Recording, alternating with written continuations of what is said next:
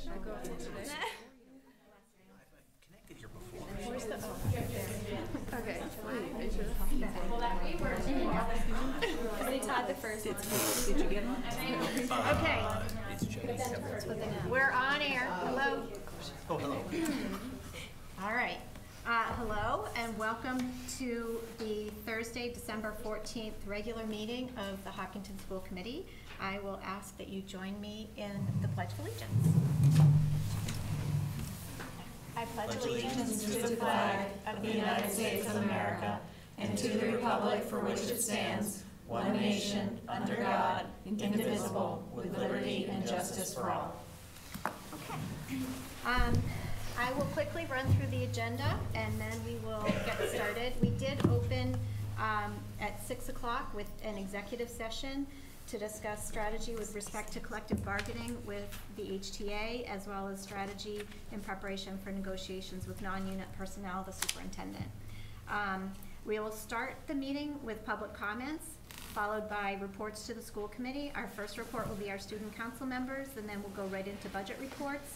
Actually, we'll take the superintendent's report out of order, and we'll do that right before the budget reports. So we'll get a recap of where we are. Under budget reports, we have a report by Dr. Zaleski about literacy professional development program needs, the Hopkins School presentation by Ms. Bolello, the Elmwood School presentation by Ms. Carver, and the Marathon Elementary, for the first time, school presentation by Mrs. DeBoe. Following that, we'll have our liaison reports, we'll have the school committee chair report, and then under new business, we will have a vote on aligning the preschool hours with the Marathon School. Under old business, we will take up the school committee policy EEA for a third reading. And then we will review the final overnight travel request for a trip to the Dominican Republic. Following that, we have our second opportunity for public comment. And items by consensus, and we're hoping to adjourn by 10:30. So, without further ado, the first order of business is public comment. So if there's anybody here from the public that would like to comment, please come up. I think since we have our student council in place, we'll have you sit here.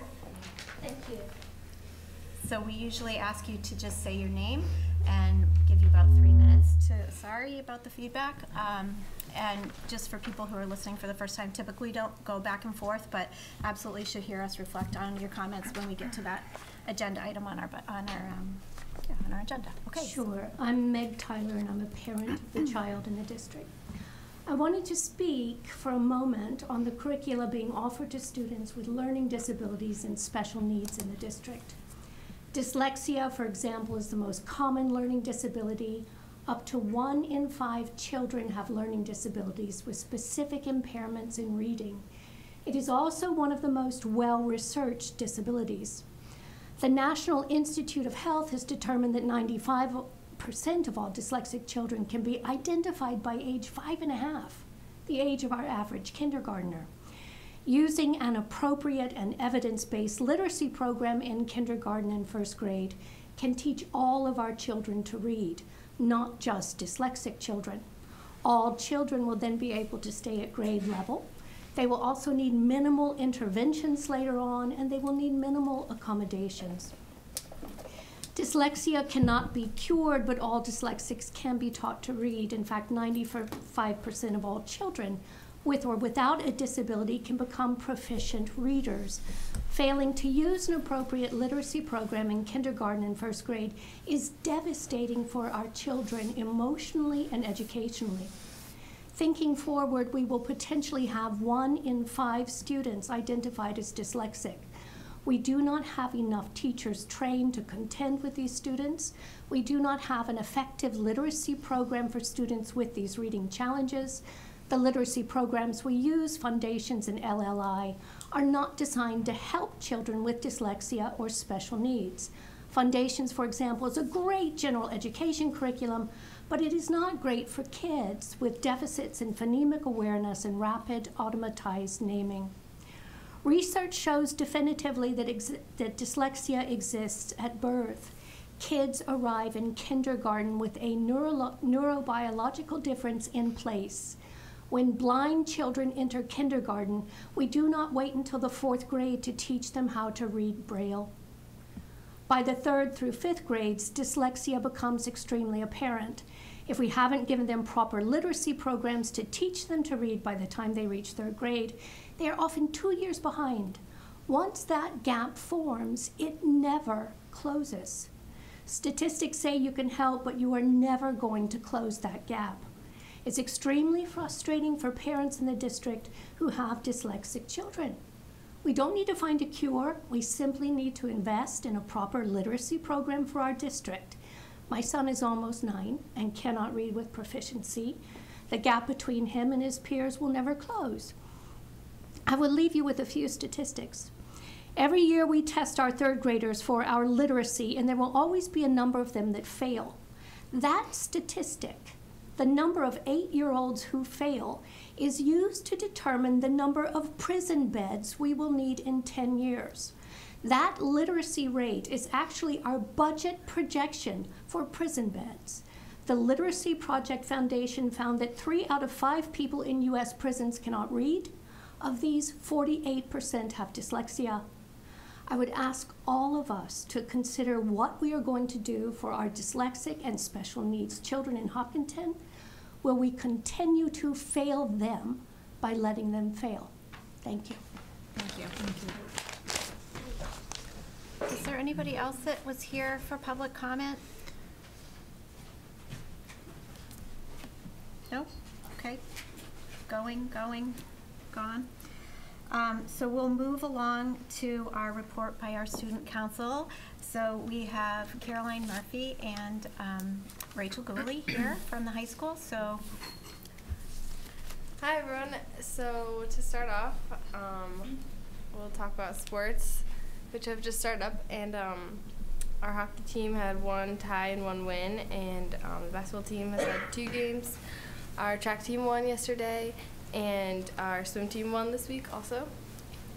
And for events, there is a chorus concert tonight at the school, and next Tuesday there's a One Love Assembly for seniors only, which is in memory of Yearly Love, who had passed away due to domestic violence in college. So that's to get us open for the upcoming season, and on Friday we're just kicking off the winter break. thank you very much. Any questions? All right. Thank you, girls. You're welcome to stay if you like. Thank you. Thank you. Didn't think so. Someday, 2 of them will stay. I have hope. Okay, so why don't we move right along, and so we'll take the superintendent's report, the budget overview out of order, and we'll do that first, correct? Yeah, we're going to go right, thank you, right from my report into the budget presentation overview, and I don't see HCAM that it's up here, even though I turned it on. Oh, it's over here. Look at that. Oh. Look at that. That's wonderful. So do we want to invite Mr. Herr up? Not quite yet. Not yet, I okay. have some opening comments to make. Sorry, I just Okay. wanted to be ready. Sure. But I guess in preparing for today and really realizing and being reminded, as we all were, that today marks 5 years since the massacre at Sandy Hook Elementary School. And the ways in which it's affected all of us in education since that day is remarkable. The reason I wanted to mention it tonight was because of the tremendous support that we've had over the past 4 years and continue to have in our budget planning when it comes to safety, security, and social emotional learning. You know, to say that we're ahead of the curve is an understatement, but it did, as I was reading and listening to reminders and presentations, it made me realize what an impact it had on me in a way that I didn't realize it had through this process. And then I read these words from Alan Keller in his message to his teachers, and with his permission I'll read them tonight.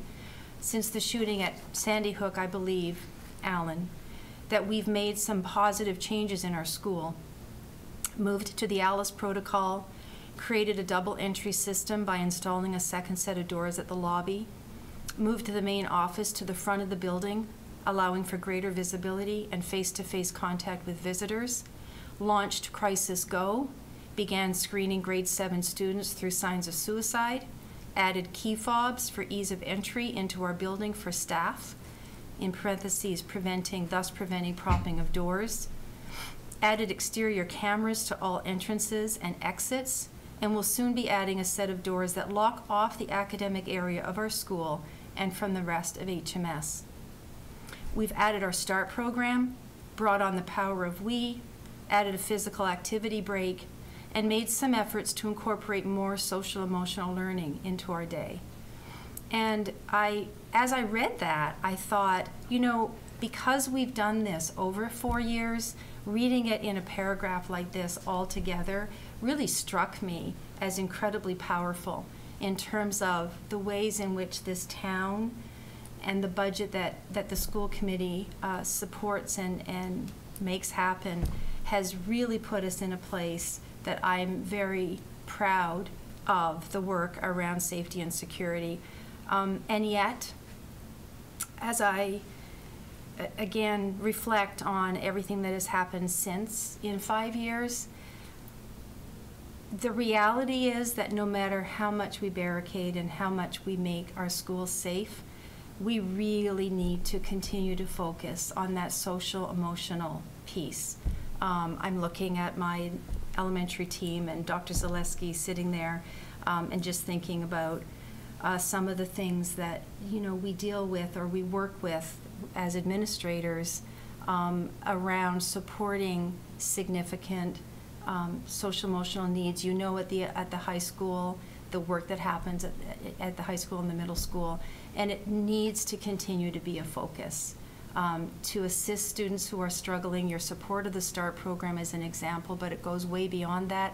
In fact, as we discussed tonight, our needs for out-of-district and the tremendous social emotional needs that some of our students have that as a district we can't meet are going to continue to need to be priorities. And then I can't end without mentioning just gun control and the fact that that topic is something that we need to, not we as a school district, but our country needs to continue to talk about. So that's a really unusual start to my report, I realize, but I just couldn't, the fact that we were meeting tonight and tonight is the anniversary, I just couldn't let that opportunity pass us by, so thank you for listening. And it's hard to jump into anything less critical than that, so I think I'll leave those comments as my report, and then we can jump into the budget overview.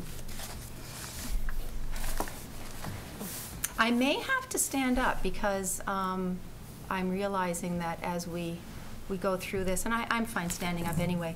We could now, though, Jean, invite our guests. Okay. All of our guests, our elementary principals, and our Brian is here. Yeah, and Rebecca. So I think, did you want the elementary principals at the yellow table? And Brian and Rebecca at the gray table? Right. Yeah, we'll start with Brian and Rebecca, and then we'll invite you up. Thank you. Because Dr. Zaleski, you're going to sit right there, and Dr. Zaleski is going to go after my report. Okay. Thank you. Whatever she says, just do that. So, I know, it is true, but we're being flexible tonight because we're at HCAM, and so you can look that way or this way. I just need to be a little bit closer to the screen. So we're starting with a quick overview. I'm not going to go into details, but this is where we were on November the 2nd. And, okay, and this is where we were on November the 2nd by separating out special education costs. And you can see that 6.9% was still a very long way away from where we wanted to be, working towards 4%, which is what we had agreed to with the budget message to work towards. This is why I knew I had to get closer. So these are the reductions. So you can see since November the 2nd and where we were when we left that meeting. The reductions that are being called out here, and I won't go into great detail because you've heard the details that are associated with them, but it included reductions at the middle school of 3 full-time positions. It included a reduction of a full-time position in technology, a reduction of a .6 position at the high school, the details of which we've discussed already. It included a change in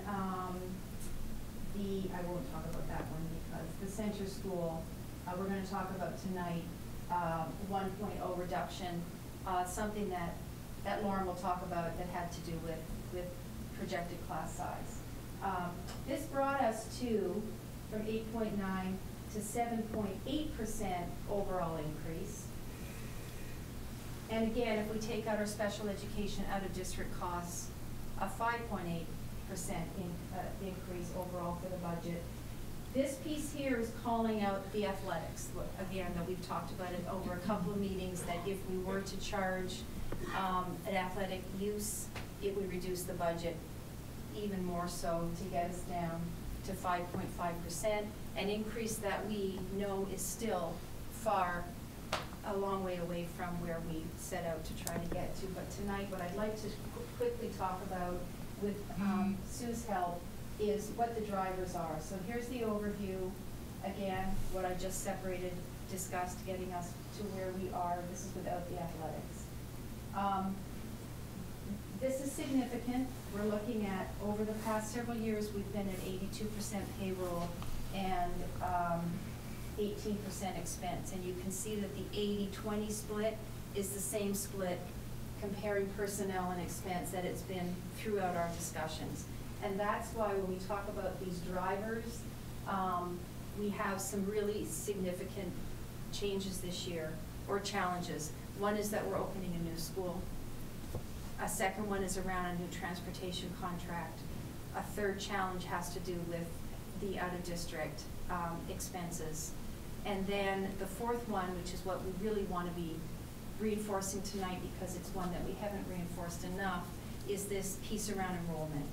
So if we began at 3.3% increase before we did anything, and then, sorry, this is where I wanted to be. Here's where we began. Before we even started our work on our budget, just with status quo, keeping all of our programs intact and not reducing anything, we were already at 3.3% of an increase. With the reductions that I just outlined around personnel and, well, basically the personnel reductions, we got down to, this was before increases, just with the work that we did to reduce, we got down to 1.7%. And I wanted to stress that as an overview through this process because I think when we take small pieces of the budget to get really drilled down, and it's really important part of our work together, sometimes it's easy to lose the overall, the work that happened through the work of all of us in this room got us to that place before we started to make the increases that were a reduction. All of these increases on this slide are because of that enrollment increase. The increase that we've been talking about, that we knew was coming, we've been managing. And I've talked about the reasons we could manage was because, you know what, if I have 12 classrooms and I have 24 kids, all right, I've got room, I can spread them out across 12 classrooms, and now we've got class size of 25, and that's not wonderful, but if that's the difference between, I know I'm looking again at Vanessa and at Anne and at Lauren and all three of these principals, we're dealing with significant challenges as they went to open their buildings this year, all three of them. So they made do. But it's in front of us now, and we know that as we're planning for optimal class, not even optimal class size that will allow us to continue to provide the excellence of programming that we provide and that we're proud of being able to provide, we need to have increases of elementary teachers, 7 in total, 4 at Marathon, 2 at Elmwood, and 1 at the Hopkins School. Those are all additions. a .4 secondary teaching position at the middle school. What was that for, Sue? So the middle school is, Right, that was a trade. right, it's a program trade, so you see it actually on the decrease and on the increase. So it's a shift of decreasing of Spanish and an increase of Mandarin. Yeah. So that one is- technically a wash. It's not directly related to enrollment increase. Right. But that is, we're calling this out on both slides. The 1.4 increase at the Hopkins, at the 0.4 increase of a math coach, Vanessa will be discussing that when she comes up tonight. The adjustment counselor, you already know about the 1.0, and Anne will be talking about the need for the adjustment counselor to my earlier opening comments at the Elmwood School. Custodian, enrollment, new building, size, goes without saying. The L teachers, you've heard about that since September or before from Dr. Kavanaugh. That is enrollment, directly enrollment increase. SPED coach at the grades 2 through 5 level, partly to address the things that were brought to our attention tonight. And the support personnel, as I've described before, when we increase enrollment, we also have to increase the supports that happen through the classroom, whether it be through specialists. All of the specialists that service kids cannot be within their caseload. They can only take on so many students. So as we increase enrollment and we think about increasing teachers, classroom teachers, that means increasing specialists as well. That got us back up to 4.4%. But these two slides I think are really important to consider together, because we started at a place and first we made reductions. First we said, where can we cut back? What are things, and you've heard me say this every single year, before we bring on something new, what is it that we were doing that we're going to be doing differently, and how does that affect our budget? The expense changes I've already mentioned, and you've heard about them each time that we've met. And this is the follow-up questions from the middle school from last meeting. You asked, and Ellen provided the responses to what has the summer enrollment looked like over time? And the questions that came around middle school came because there was concern voiced by teachers at our meeting that night, and there were concerns based from all of you actually, is how can you be, when you have all of this enrollment and you're talking to me about enrollment, how can we be reducing teachers?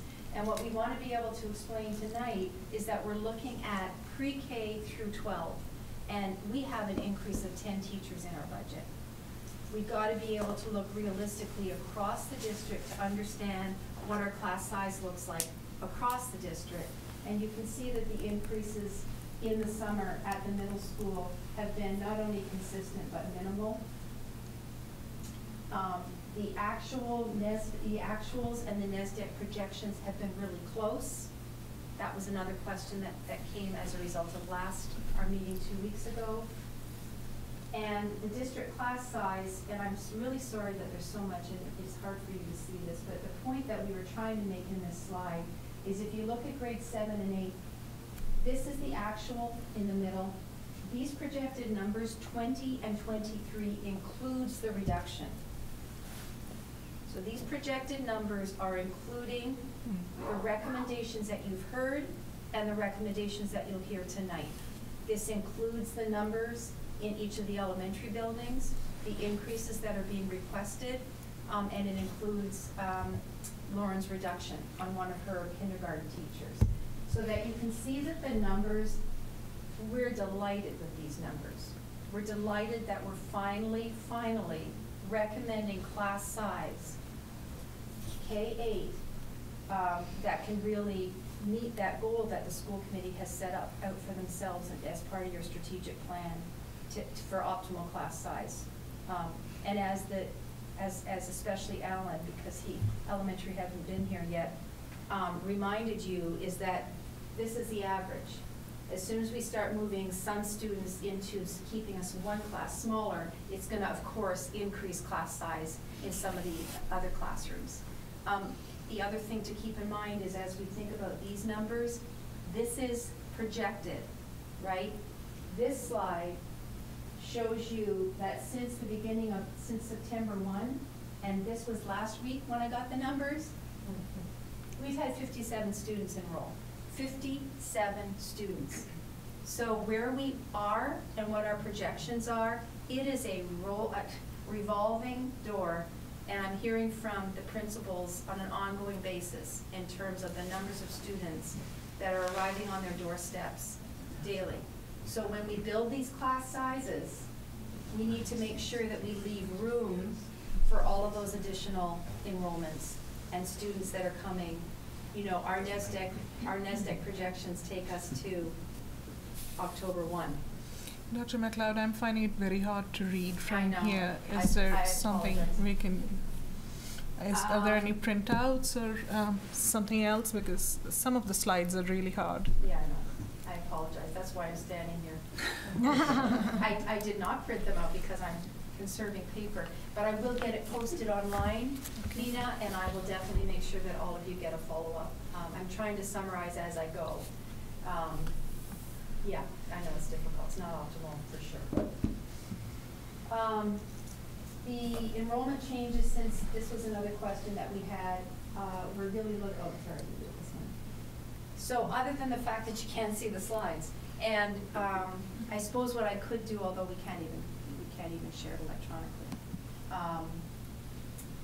I think what would be good would be to pause, hear from Dr. Zaleski and the elementary principals tonight, but I wanted to kind of give you that background and have you understand that as you hear from them, these numbers and the budget drivers and where we are, which is at 5.5 overall, we're really looking tonight, in addition to hearing from all of our wonderful guests, we're looking for direction in terms of, you know, where we are right now and where we could possibly continue to go in our budget, in your budget, to find additional reductions. Okay. Thank you. Thank you. Could you go leave it on the aggregate where are we now slide? Mm-hmm. I think that would be helpful just to have up there as we talk tonight. Not that one, but Probably, no, go for it, Ann.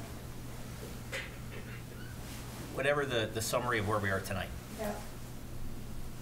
It wasn't big enough for him. That one? I think No, it's this one, John. Here. That one. Budget That's the one I want. Yep. 12, 14. This is, do you want it with or without? Separating out? I would rather have it with, I think. Ugh.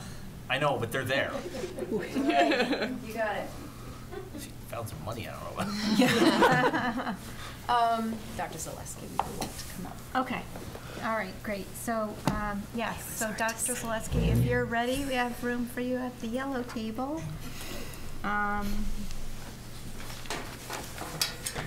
make an opening statement. That's Okay. So I will ask Dr. McLeod to introduce us to the conversation and then turn it over to you. So go right ahead. So, thank you, Dr. Zaleski, for being here tonight, and just wanted to remind the school committee that the reason I asked you to come back as part of the budget process is that, you know, given the ongoing work that happens and given the fact that this is a living budget, you know, the chapter's not closed just because we have taken something up, and something that happens at one meeting can affect what might happen at another. And as a result, there was discussion at your meeting that really impacted not only special education programming, but programs across the district for struggling learners. And so I asked you to come back. I know that you've met with members of the team, and I'll turn it over to you. Thank you so much. So after our last budget presentation, and part of the ongoing work that I'm doing in the district is analyzing the need for how to address the gap, really, with student literacy, with both general education and special education, because part of addressing that work is we have to have that healthy collaboration between the two groups, which is preventative. As we heard from concerned parents tonight, there's a great concern about how we're addressing literacy in our district. And that extends not just for special education students, but also for general education students. So with that, part of my data analysis and looking at student needs, is particularly at the elementary level, I called a meeting together on November 29th of the literacy experts in the district, meaning reading specialists, building-based elementary principals, as well as central office leaders, and that included Dr. Kavanaugh and Dr. McLeod. And we looked at the need when I addressed my presentation, and we discussed what we can best do, both general education and special education together, to provide as much support as possible so we can be really proactive in our approach to providing student service delivery for, again, gen ed and special education. So as I identified in my last budget presentation, I'm requesting a coach for grades 2 to 5 special education, and it is my hope that that position will allow an expert to come in and analyze specialized programming for students in the area of special education and how to address those specific specialized individual needs and provide a resource to us to help us make some really good decisions about how we're addressing the parent concerns.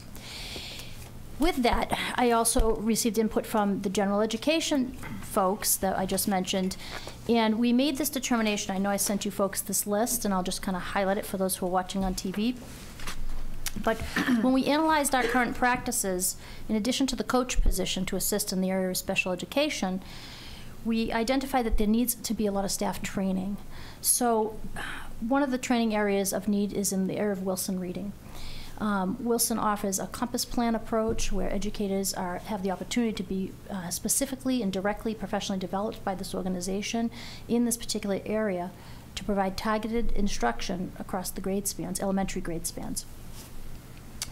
In addition, and that would be primarily through the Elmwood and the center schools.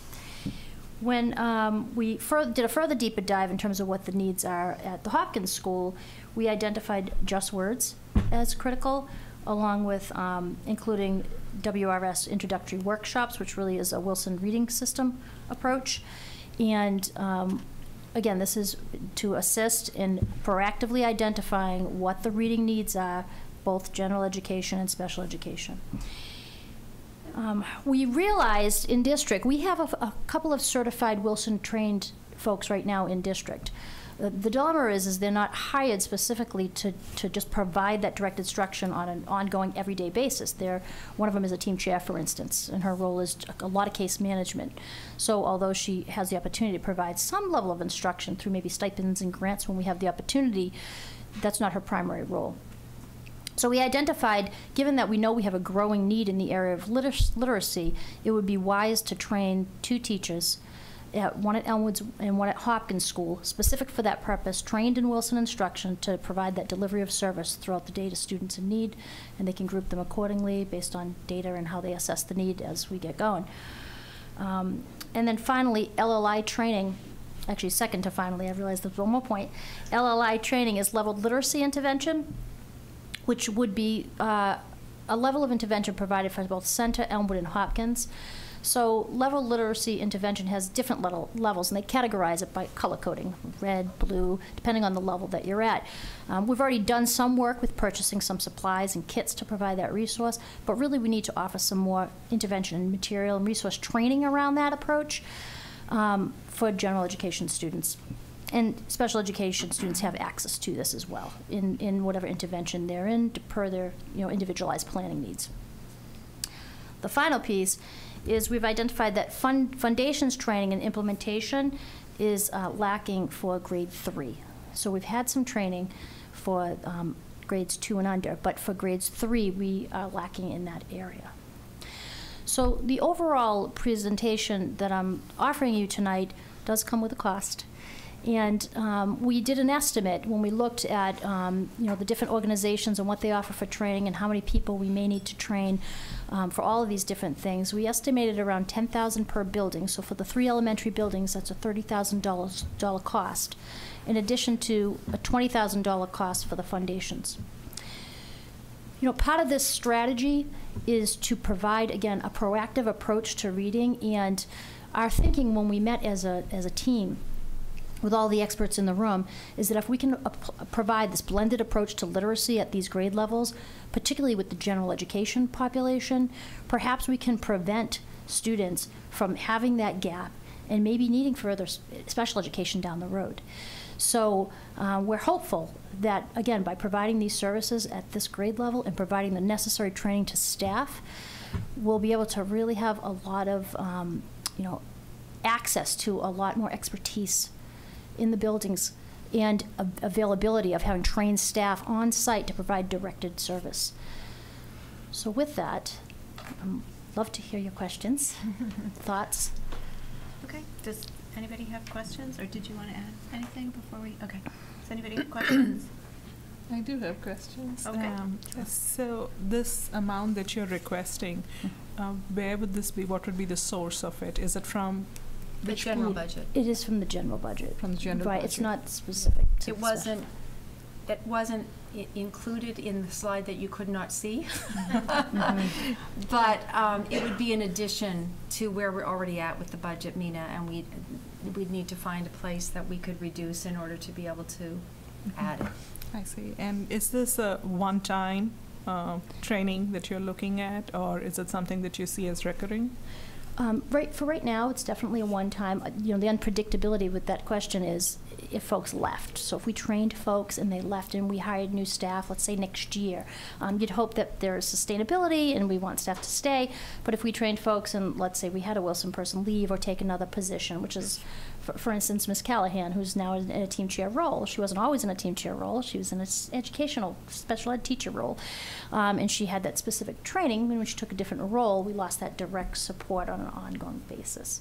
So for now, this is definitely a one-time request because I feel like with the volume of training we're going to be able to offer, we'll have enough in-district providers.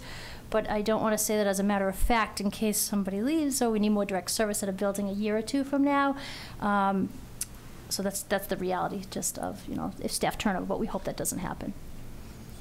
And one other question was the comments that we received from CPAC and the concerned parents. Yes. And if you have had a chance to have that conversation, I know we received an email earlier as well. Have you had a chance? I'm sure you have put in so much thought before you came up with this proposal. Yes. But when we hear these concerns from parents, I feel it's important that that conversation has happened, and I know you work very closely with the CPAC team. Yes. If you can share some thoughts around that. Yes, I can share some thoughts. So we've talked as a CPAC group as a whole. We had Dr. Kavanaugh come and do a presentation to CPAC regarding the MCAS and the data, and she has agreed to come back and speak to CPAC specifically about some other concerns they have relating to gaps. Am I correct in that, Dr. Kavanaugh? Is that your understanding? Specific to the concerns that they bring regarding practices to special education and the reading approaches to special education, that is unrelated specifically to this request. This request is to remediate the gap for both general education and special education, providing a proactive approach. Whereas, if I'm understanding the parent concerns tonight, and again, I haven't had a chance to have a conversation since the email that we received because we just received it last night. But that request and the way it is proposed seems like it's a concern regarding specific to special education students.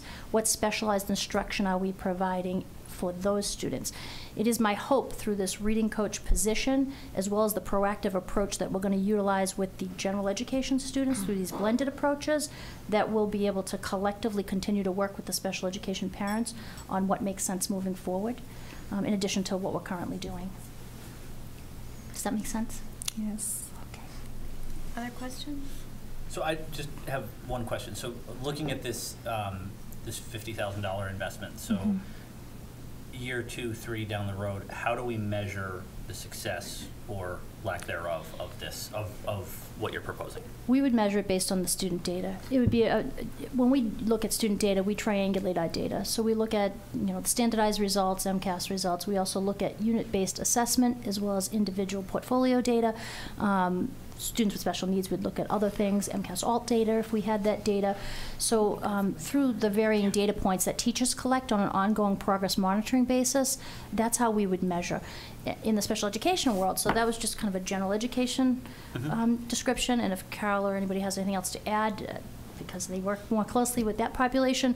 In the area of special education, our progress reports and our progress monitoring tools that we utilize would help us inform the progress reports, and that would give me the data that I need to determine whether or not students are meeting grade level benchmarks per their IEP. I'm sure that our elementary principals, Mr. Graziano, are going to have a lot to say about this as well when they join us. Okay. But summing it up for Yep. me, who's not as close to this stuff. So you're talking about the student growth data and the benchmarking data that we use is what's going to tell us whether or not this is having an impact. It'll be student growth data, benchmarking data, and Carol, if I'm missing anything from the gen ed side, as well as unit-based assessment data, and then the IEP data as well will help inform. Am I missing anything? No, I think that we do BAS testing all the time, so there's benchmarking. We have star rating, which will do progress monitoring, and it will tell us about growth percentile scores, so individual students' growth. At Hopkins, they have QRI data, so there's just that SRSD data, so there is that ongoing data that we look at. We have a lot of watch lists, and so they are there, and we do have a good sense of whether or not what we're trying is working. Okay, thank you. Nancy, did you have questions? Not right now. Okay. I do have a couple of questions, so thank you for the update, and I just want to make sure I'm clear in my own brain about what we are and are not addressing through this proposal. So this is really sort of a follow-on to the presentation that you made to us earlier, and this additional request in combination with the coach is really targeted more towards the Tier 1, Tier 2 interventions. Tier 1, 2, and 3. And 3, okay, but the specific challenges that we heard earlier are more related to Tier 3 interventions, and so the coach is going to help with that, but there's an ongoing conversation, I assume, about what other needs there are in that regard, and that's part of the work that you've been doing. Is that, I'm just trying to piece together all of the different meetings and conversations that have been happening. So this isn't necessarily an indirect response to the concerns that were just brought forward.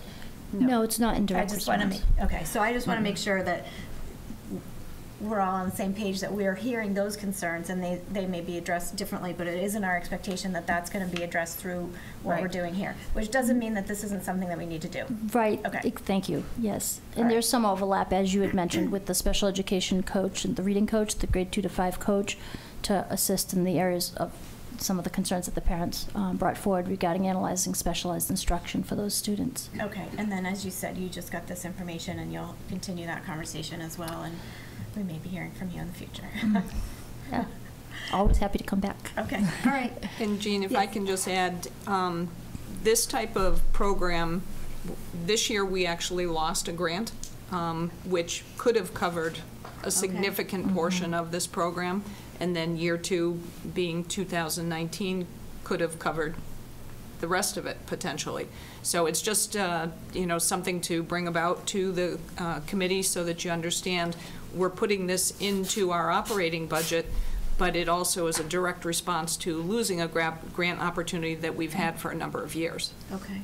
And that's very helpful to know. Thank you. Yep. And what was the reason we lost the grant? They just changed who and how the grant was being targeted, and so it put Hopkinton out. I have one other question. When are you looking for this training to happen? For next year. It'll be for next year. Okay. We made some phone calls, and we were trying to work with Wilson folks to see if there's a way we could find funds for this year. The trainings are full. You have to have students identified and the cohorts identified. In addition to the loss of funding, we weren't able to do it for this year. So if the budget gets approved, we'll automatically begin working on this even before we're able to expend the funds, to maybe reserve slots with folks and contracted providers to provide this training for our staff. So that this would potentially benefit some students next year, not just the trainings over the course of the year, or would it actually benefit students next year? Oh, it'll definitely benefit the students, absolutely. Usually what they do, and you know, Carol, you can correct me if I'm wrong on this, but with some of the general education, the training folks, when they come in on LLI and they do training on Wilson, you have to have cohorts of students identified to begin immediately working so they can oversee and they provide information and analysis. Sometimes you have to go off-site, sometimes they come on-site, depends on what model we sign up for. But that is my understanding. Is that your understanding as well? So for things like LLI training, that's offered more frequently than something like Wilson. Wilson is pretty difficult to arrange. So we have sent folks in the summertime to Lesley University to do the LLI training, and then they come back and they're ready to hit the ground running when school starts, but I don't think that that would be the case with Wilson. I look forward to hearing more. Thank you. Thank you. Okay, anything else? Jean, I was just wondering, are we going to take a vote on this at this point? No, this Okay, is all great. part of our budget presentation. So this isn't for the FY18 budget. This is For going the in. 19. Yeah. Okay, so it'll get added on there. Exactly. Yes. So no. To the invisible overview. Yes. You can't see the number because it's so tiny. Yeah. Okay. Well, thank you very much. Thank you. And do we want to have all three? Okay, so if all three of our elementary principals would like to come up, that would be great. Thank you very much. Thank you. Thank you, Dr. Zaleski.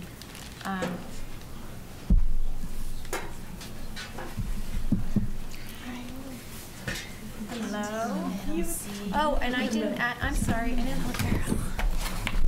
Did you guys have questions? I just let it go. I'm so sorry. Rebecca, did I just let her go when you had questions and I totally forgot about you guys? Okay. I can probably answer I it. think you can. I know you said that you weren't going to add that as an additional cost. We're going to find other customers. That's what we said, yeah. That is what we're going to do.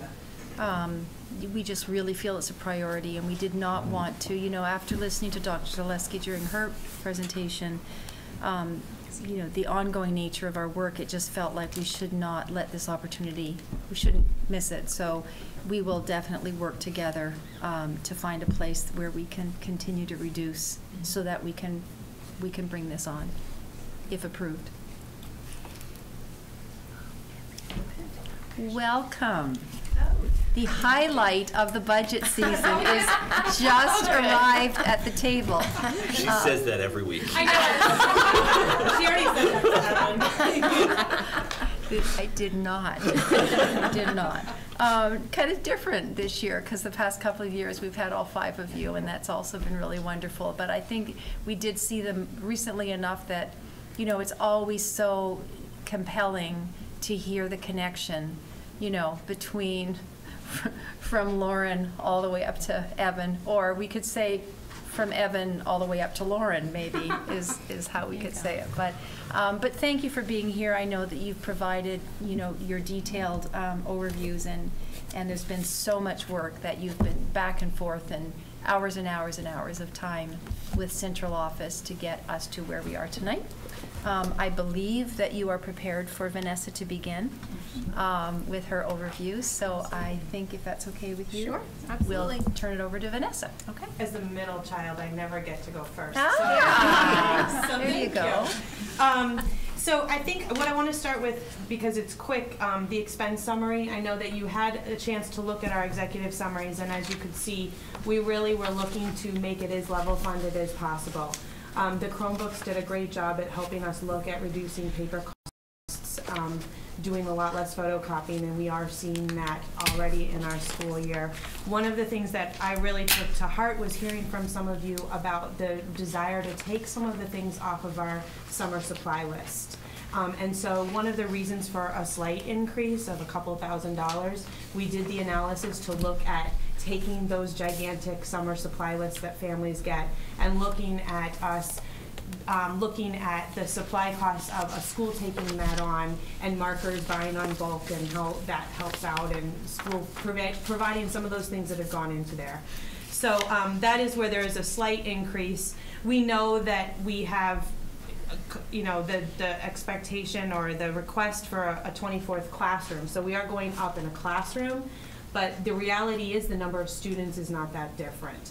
So overall expenses, we've kept it very similar to last year. We also know that with Center School leaving us and going to Marathon, both Ann and I plan to repurpose and use, recycle, upcycle some of that furniture. We scavenge off of what's at Center School for some of the things that we every year come to you about. Kidney tables and tables versus desks are very popular right now, and teachers really like using those in the classroom. So those kinds of things that they have, we will be taking. So some of those areas have gone down.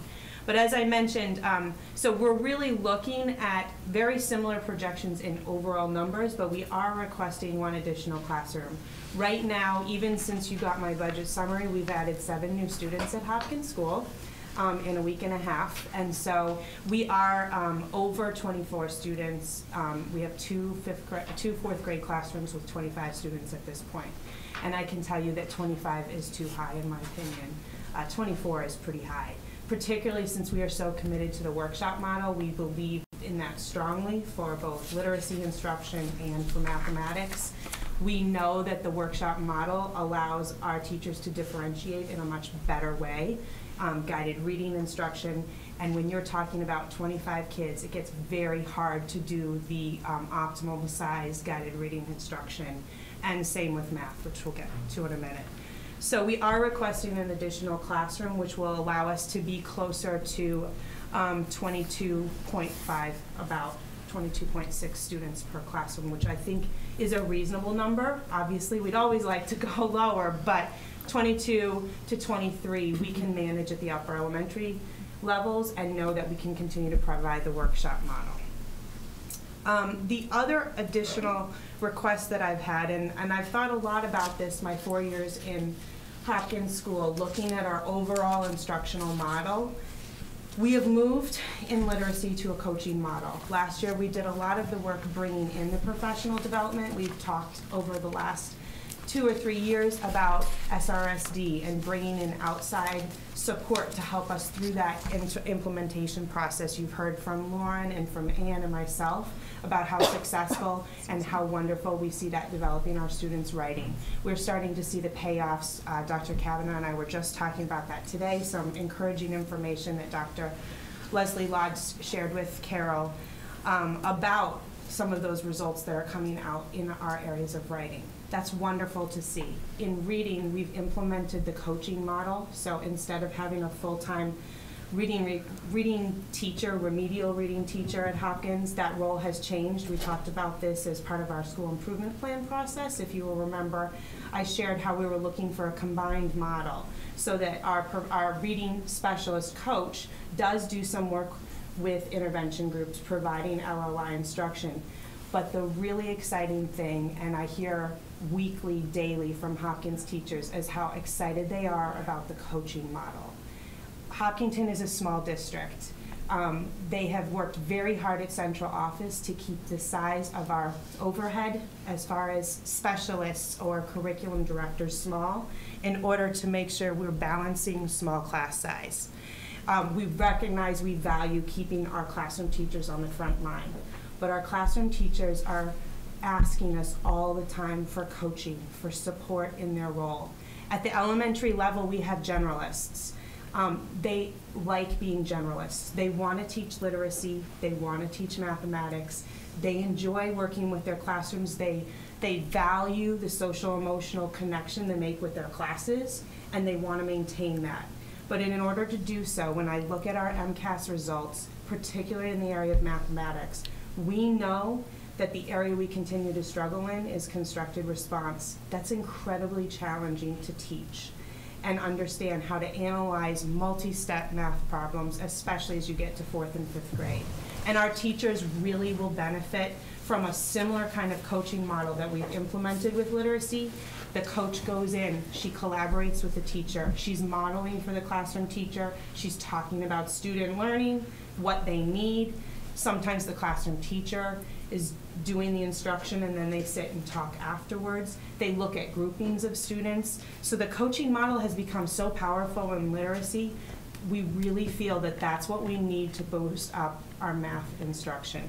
So you may say, why 0.4? Well, obviously earlier in the process, I'd love to have more, but knowing that I could have a day a week devoted to a person working with my 4th grade math teachers to model those lessons, to talk to them about how to implement new assessments, common assessments, instructional methods, and then a day for 5th grade. That's where I see that. We don't have a curriculum director dedicated to elementary math.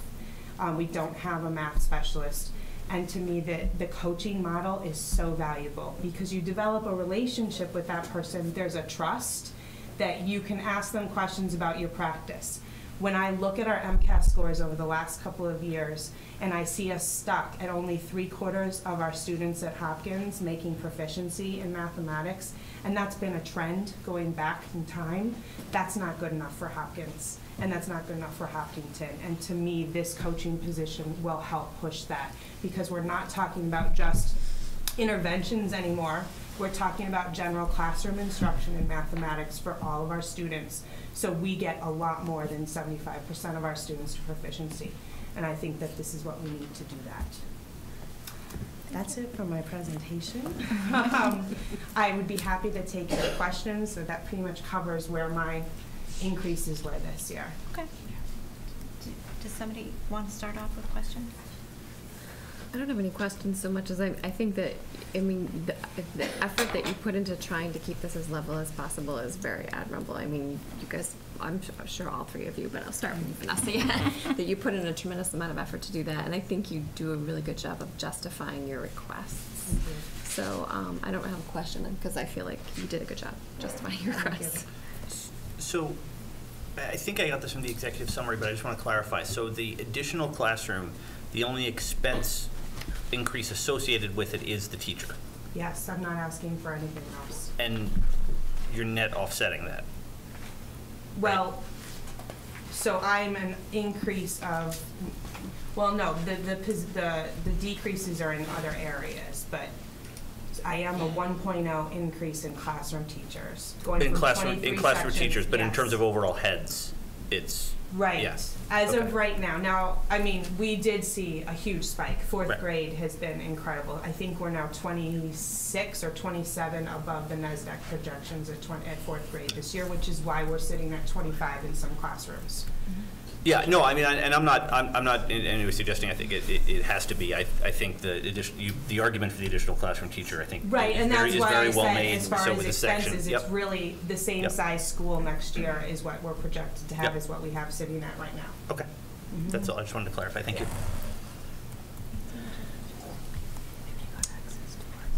I do, but where did you get the? They got sent out, but you can look on mine. Nina, did you have a question? Yeah, I mean, I'm excited you're asking for what you need. And I'm wondering, what is the maximum class size? You mean, what would I be comfortable with? I guess you shared the average, right? Right. What do you think would be the maximum, would you know?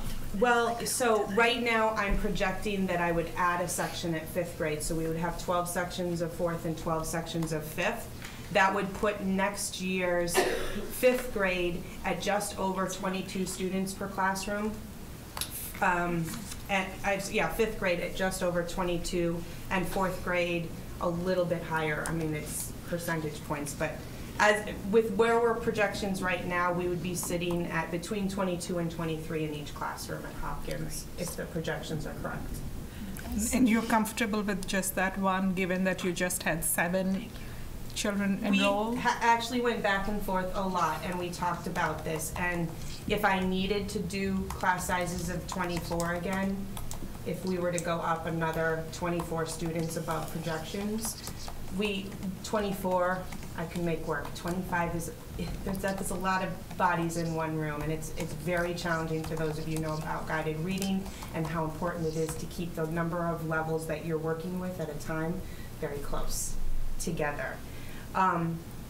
In thinking about this and seeing already the payoff in teachers just raving about this coaching model, it's really working. Teachers builds their faith, their trust that they have a partner alongside them. We've talked for years about co-teaching and how valuable it is, and how you learn from having somebody else watching you teach or watching somebody else teach. It's one of the best things about being an administrator is going in. I feel like I'd be a much better classroom teacher today than I was when I was in a classroom because of the number of rooms I go in. You just see so much.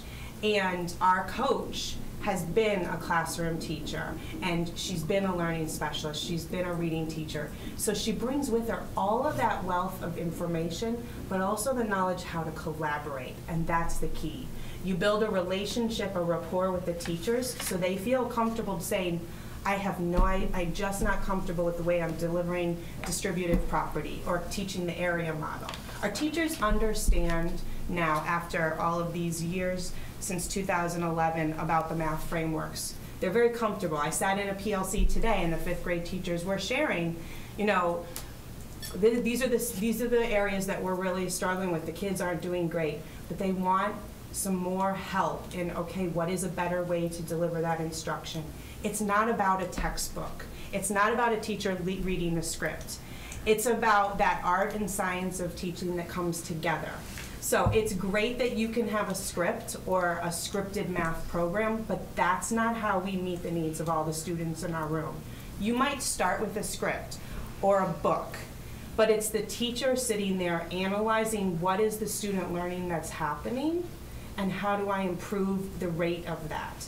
And that, to me, doesn't happen in isolation. We need a coach, we need collaboration, we need strong PLCs. I feel like we're making good progress with our PLCs at Hopkins, having great conversation. We need some coaching for our teachers so that they can feel confident that they're meeting all of those needs in a workshop model. I have one other question. I know Dr. Kavanaugh had sent a very exciting survey a couple of weeks ago related to STEAM and asking the community to participate and look to ways in how we can involve the community members in, you know, conducting maybe some classroom help or sessions or workshops or what have you. Is there some connection between the two? We've been working with the HBTA and HEF on some science nights at Hopkins and bringing in resources. The new science standards are really exciting to work with, but there's a high level of need for inquiry labs and engagement that way. So to me, science is a fabulous place for us to really look to our community to help. Not just on a science night, but also coming in to help out and support during an inquiry lab. We have that wonderful science lab space now at Hopkins, which we are utilizing. I love going in there and seeing students use that space. Mathematics is challenging, you know, and new reports come out all of the time about, you know, which programs, but as I said, I don't think it's about the program. We know what we have to teach. We have to figure out the best way to deliver that to the students sitting in front of us, and that might differ a little bit from child to child, right? But as you hear community members, as you hear parents talking about, oh, that new math. Well, it's not really new math. The math is the same. But the expectations on our students to think and deeply and analyze what they're doing. I think Dr. Kavanaugh, I recall putting up during the MCAS presentation a 4th grade MCAS question. And the level of complexity, the 4-step problems, and this is what I was talking about, analyzing, this is where we are struggling with in Hopkins and Hopkinton in general, actually, if you look across the grade levels, but specifically at our level, the students at 4th grade, 9-year-olds, what they're expected to do to break apart a problem and go through multiple steps and do a big constructed response in mathematics is not like the kinds of mathematical problems that we do. We do really well with computation. It's much harder to teach that deep level of thinking. So again, yes, and I do hope that, you know, you will look to the community members also to help out with some of the programs that you're laying out. And again, want to say this again, I'm very excited you're asking for what you want. And I also saw in your summary that you are looking to utilize HEF and HBTA, which you just mentioned those funds. I think it's great. Yep. Thank you. And I would say it's not what I think I want. I think it's what our students in Hopkinton need. Yeah. And our Hopkins students in particular. So I just put my plug in one. Thank you. Thank you so much for inviting us tonight. I do have a couple of questions, and it's not because I don't think you did an excellent job, but I do, that's my nature. Yeah. So I was going to, and this is a spoiler alert for all who are coming next, ask the impact of not adding the teacher, because I feel it's responsible because of the budget situation that we're in, but having heard what you just described about what the class sizes are already and how far you're over the NASDAQ projection, I think that whatever that number you could tell me right now, I think it's very clear that it's going to be higher anyway. So yeah, it would put us over 20. We would start the year with well over 24 in many of our classes. Right, and so you just have 0 room, and that's based on. And you, how many classrooms are in the building? We have 24. So Okay. that was the other thing when you asked if we were looking at trying to go to 25. The budget impact would not just be the classroom teacher. Right. It has budget impacts across specialists if we go up to 25. I did a lot of analysis looking at scheduling, but yes, it's not just the classroom teacher, it's also a space issue. Space. I am pretty opposed to having classrooms full day without windows. I think 4th and 5th graders need to be able to see and have natural sunlight, even on cloudy days. But that's what I suspected. Thank yeah. you. And so I do have a couple of other questions. I think the math coach sounds very powerful, and based on your experience with the reading coach as well. But I do see that we also still have a math tutor. Yep. So can you talk about why we need both of those? Absolutely. Or why, why that isn't something that Sure. got reduced to add the Absolutely. We had a lot of conversations back and forth, central office and myself, as we were talking about this. The reading position is a full-time reading specialist teacher on the teacher scale. So right now, she does provide, in the fall, she was doing about 60% intervention work, about 40% coaching. We are meeting right now, we're looking at the data. Some of those students have been exiting out as we speak and moving out.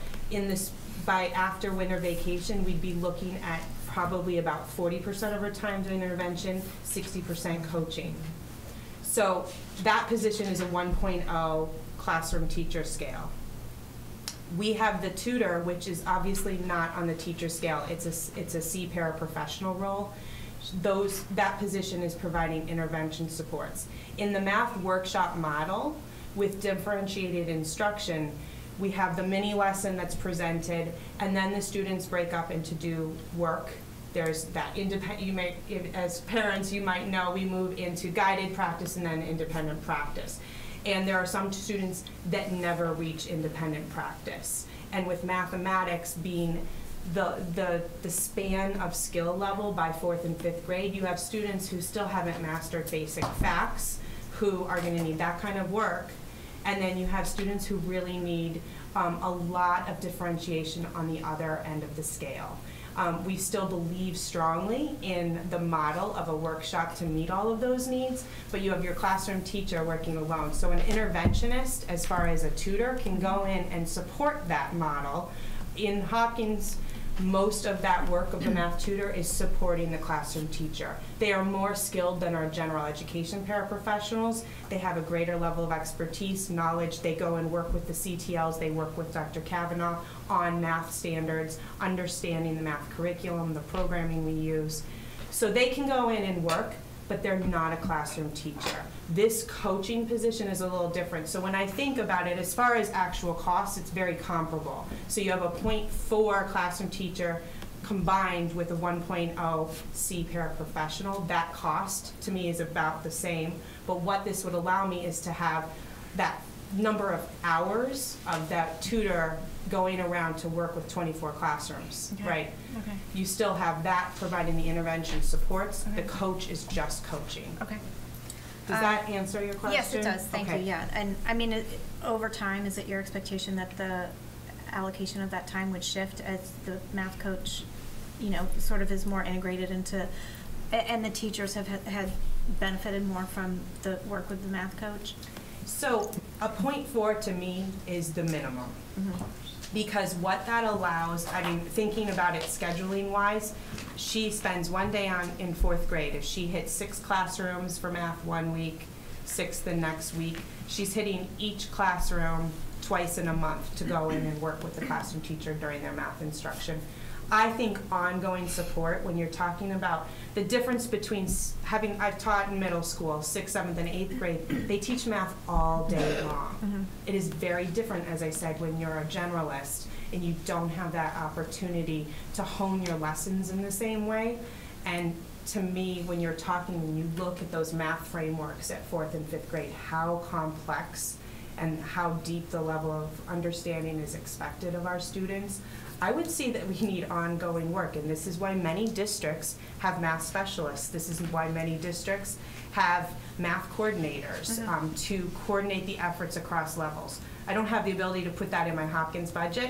What I can do is say, this is what I want and need for our 4th and 5th grade. And given where Hopkins is a dip in our MCAS in this district, I think it's also a very worthwhile place to put our efforts and see how this model works and potentially expand upon it, you know, if there was more money in other years. Okay, thank you. And then just a small question probably, but what is the impact of reducing the lunch monitor? Is that an elimination or just a reduction? It is a reduction. I mean, we were asked to make as many cuts as possible and look at where could we make some changes. One of the things, talking with the other schools, the math tutor is a paraprofessional role. There are more classrooms at lunchtime, so potentially utilizing staff in different ways to help support our lunches in order to make that possible. I mean, obviously, I feel very passionate and that this position is necessary, so I was looking for any ways possible to help reduce. But to clarify, Vanessa, it does eliminate your lunch monitor. Yes, it does. Yeah. Okay. But you'll find another way to supervise the children. Yeah, I was just now that I have my portable principal, principal, I'm imagining in a lot there of a lot of emails. lunches because I can work on my laptop from my with your portable principal roving, station. that's right, we Yep. did see that, that's exciting. Okay. Does anybody else have questions, or can I turn it over to? I do. I found my, the internet finally worked, so I'm referring back to the email that I had sent. So just a couple more, please. What is the new equipment that you're requesting with the 9.4K amount, 9,400? It's new equipment. That's mostly, I was going to say it's answer that that copiers. It's the copier lease. Costs I see. that put into each of the school budgets, right? Yep. And it's the expenses to supply her additional classroom. I see. Yeah. So About the- 1,000 of that. I see. So the copier costs go in the new equipment? That's correct. And that you'll see that, because I believe you asked that question in several buildings. Yes. It's the copier lease. I see. So if you look, you can see that this last year it was 14,000. Next year we're looking at 9,400. So I've eliminated all equipments as far as every year we've had to replace easels, kidney tables. That's what I was talking about. I've eliminated all of those furniture costs, and I'm going to take from center this next year. So that's what's remained is this what you see each year from the copy. The previous year being 14,000 was because it was copy cost plus tables, chairs. Sure. And there is a $176,000 increase in teacher salaries, right? Yep. So does that include the new teacher? Yes, so that is a 1.4 FTE increase. The 1.0 is the classroom teacher, the 0.4. But that's not that whole cost. A lot of it is steps and lanes as well. Okay. So teachers, as they move, a good significant portion of that is due to steps and lane increases. Yeah, just not COLA. Right. Okay. And why is there a reduction in the librarian salary? That's It's a change in personnel. Okay. Okay. Okay. Thank you. Can we turn it over to our partners on the town side? No, I thought it was a pretty comprehensive explanation. Thank you. I think anytime we can get the message out in the community that we sit here and talk about how we buy markers better, that's a good message to put out there. It sounds silly and trivial, but it's really important to the average taxpayer who, hears about teachers and ratios and, contracts and things like that, but doesn't hear about all this little minutia that all adds up. But to a lot of people, they don't get too high. They don't want to go up there. They like they focus in on how many markers the people, we're buying. So I think there's got to be a way to sort of get that message out there more as we go through this process. Are you implying that this is not a highly rated show? There's a football game on. It starts in about 13 minutes. Okay. Quick, Ann. I'll be fast. Yeah. You ready? Yes. You ready for me? Yeah. Okay, so at Elmwood School, we currently have 508 students, and we're expecting to have 518 next year. But when you break it down by grade, we are expecting 30 more second graders and expecting maybe 14 less third graders. So in my requests for personnel, I've asked for 2 additional classroom teachers. I didn't specifically call out yet second grade because I'd like to reserve the right to move folks as I need them, but I'm imagining that will be in the second grade. As Vanessa has already indicated, we've received 6 new students in the last 2 weeks. And I know that when I was walking out of the office today, there was a phone call.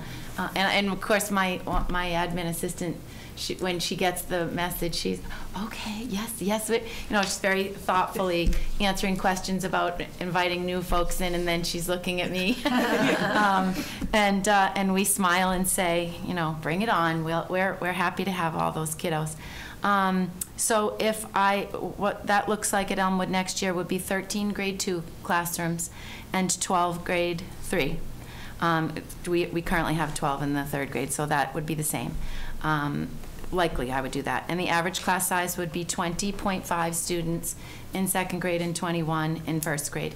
We currently have about 23 in most classrooms. Some classrooms have 21, but we're hovering around 23 in most classrooms. And we think that's a little bit high, but it's manageable.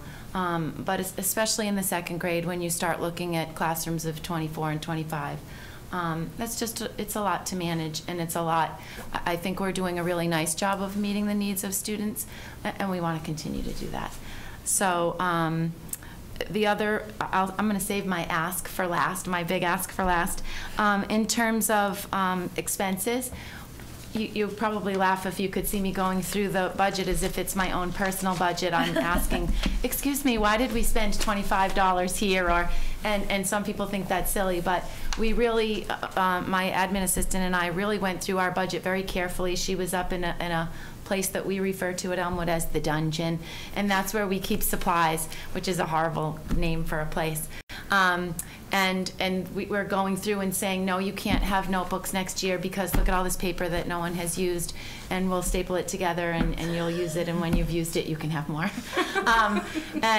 We're really looking at how many pencils do you have in your room? I'm not going to order more. I did the same. It was suggested that we should really include family school supplies in our budget, and so we looked at that.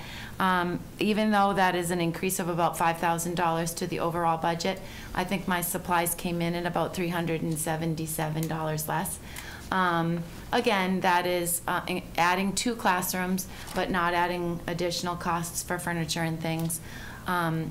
We'll take from center school, and we've got chairs in corners that we really are asking folks to look at what we have and use what we have. And so I'm not asking for any additional money in our expense accounts. The big ask for me on my expense summary is for a 0.5 adjustment counselor. We currently have a guidance counselor who is a teacher. She teaches part of the time, and meaning that she goes into different classrooms and presents guidance lessons. They talk about the importance of if you see something, say something, bullying, messages for children. An adjustment counselor would provide more of crisis intervention.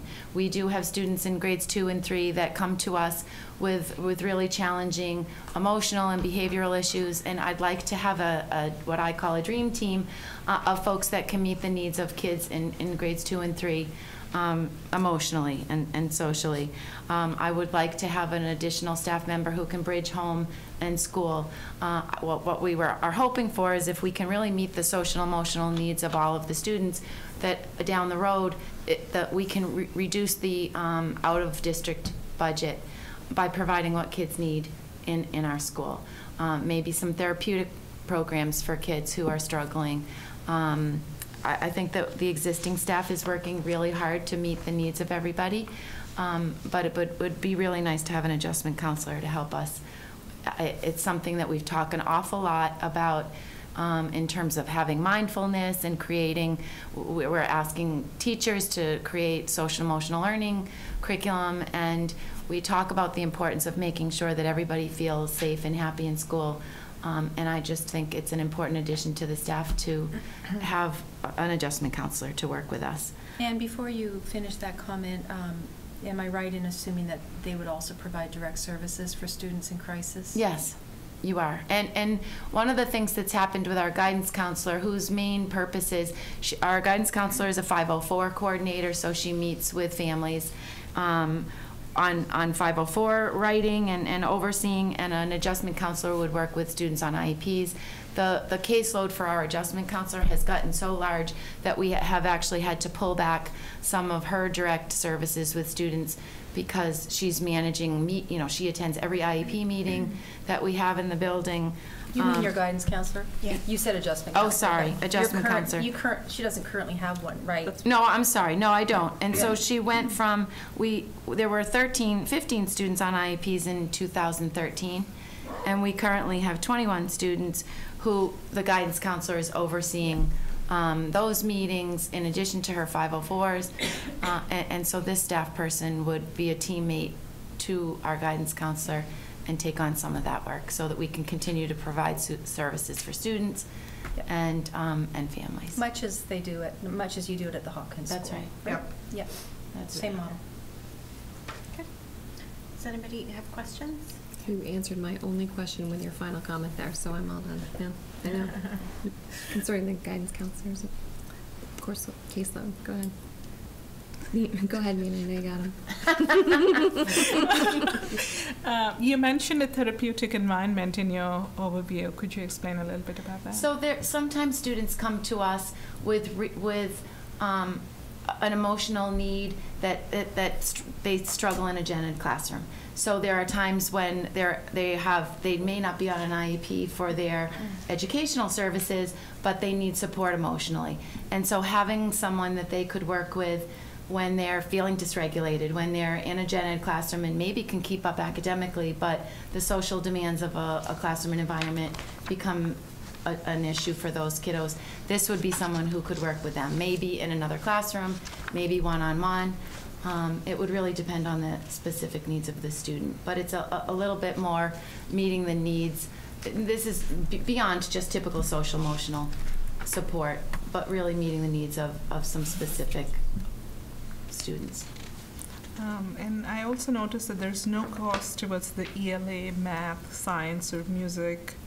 I think it's just where the money is itemized. We do have costs for that, but it's all lumped into one place on the budget sheets under expenses. So I think that's just a formula that we use to. I see. So we do have those costs. General supplies. And those have all stayed really pretty much status quo. Yep.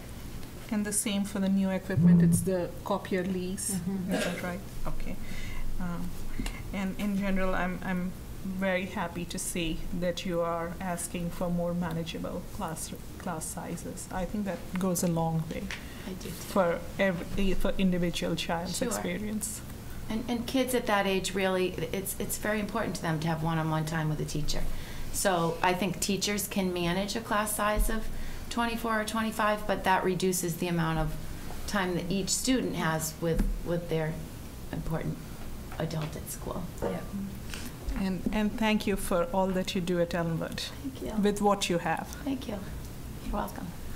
Anybody else? I have just a quick clarification. The adjustment counselor, and this is, forgive my ignorance, but in terms of background, an adjustment counselor and a guidance counselor, they would be teammates, but are they differently trained or are they similarly That's a great certified? question. I think they can be similarly trained, but an adjustment counselor has a different license. Okay, thank you. John, I'm all set. I just have one question, and if you were to only increase one teacher, what kind of impact would that have on your class size? We went back and forth. I don't know if you're able to look at, is it Form A, where if you change the number to 12, I believe it adds another 2 students approximately to every classroom. In the That second. makes sense, starting yeah. with Right. like 23. Yes.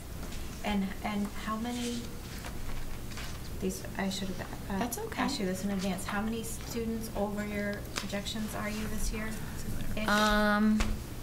Let's see, I have a sheet, it might take me a second to tell you. She's right here, plus 30, minus 14. Well, that's, you mean from last year? Last year's That's from last projected. year, but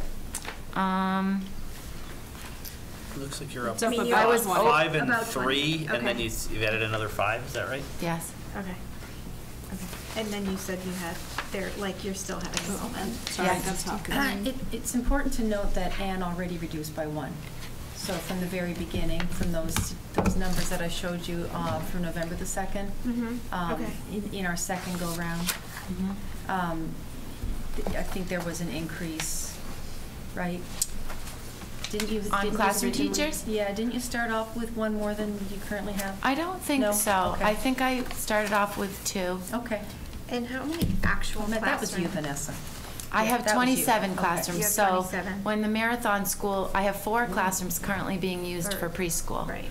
So I have 4 Taking them back. available classrooms. People are already vying for them, so we They are lost. air conditioned. And they, well, 2 of them are. Okay. And we lost, the health teachers gave their classroom Yep. to the preschool. So we have health, last year we had health on a cart, which was really, it worked. The teachers made it work and they were wonderful about it. But it was challenging because the health teachers use technology, and what they were sort of struggling with is they'd go into one classroom that had a slightly different technology, and then they'd plug their things into it. They wouldn't be able to make it work. A teacher who's using that technology all day knows that that's what she or he is working with. But for the health, it created a stress that was new to them. So this year, we actually moved health to the computer lab, and all of the technology is being delivered on carts, which makes more sense. And so the health room is the computer lab, which for them, it's an environment that feels a little bit, it's not as warm as their classroom is. So they would like one of the classrooms. So that really leaves us with 3, which is perfect. Because we'd like to put science in a classroom too next year. So So it would be this isn't perfect. being driven by space necessarily? No. either, Like, good. No, Okay. we have a tiny bit of room to grow. Okay. Do any of you have questions for Elmwood? Yeah, just one question. With the full-day kindergarten making its way through the grades, you made some comment about the need for IEP help. The full-day kindergarten was supposed to reduce the need for that as we get into the older grades. Can you comment about what has been the impact? The comment about the IEPs was that the guidance counselor oversees those students. I'm not sure I understand your question. Well, we were looking, when we started the full-day kindergarten, the long-term was that with full-day kindergarten, there would be a reduced need for IEP as these kids matriculated Okay. through the different schools. And now that we're in they're getting through the Elmwood school, have we been seeing a reduced need for that kind of extra?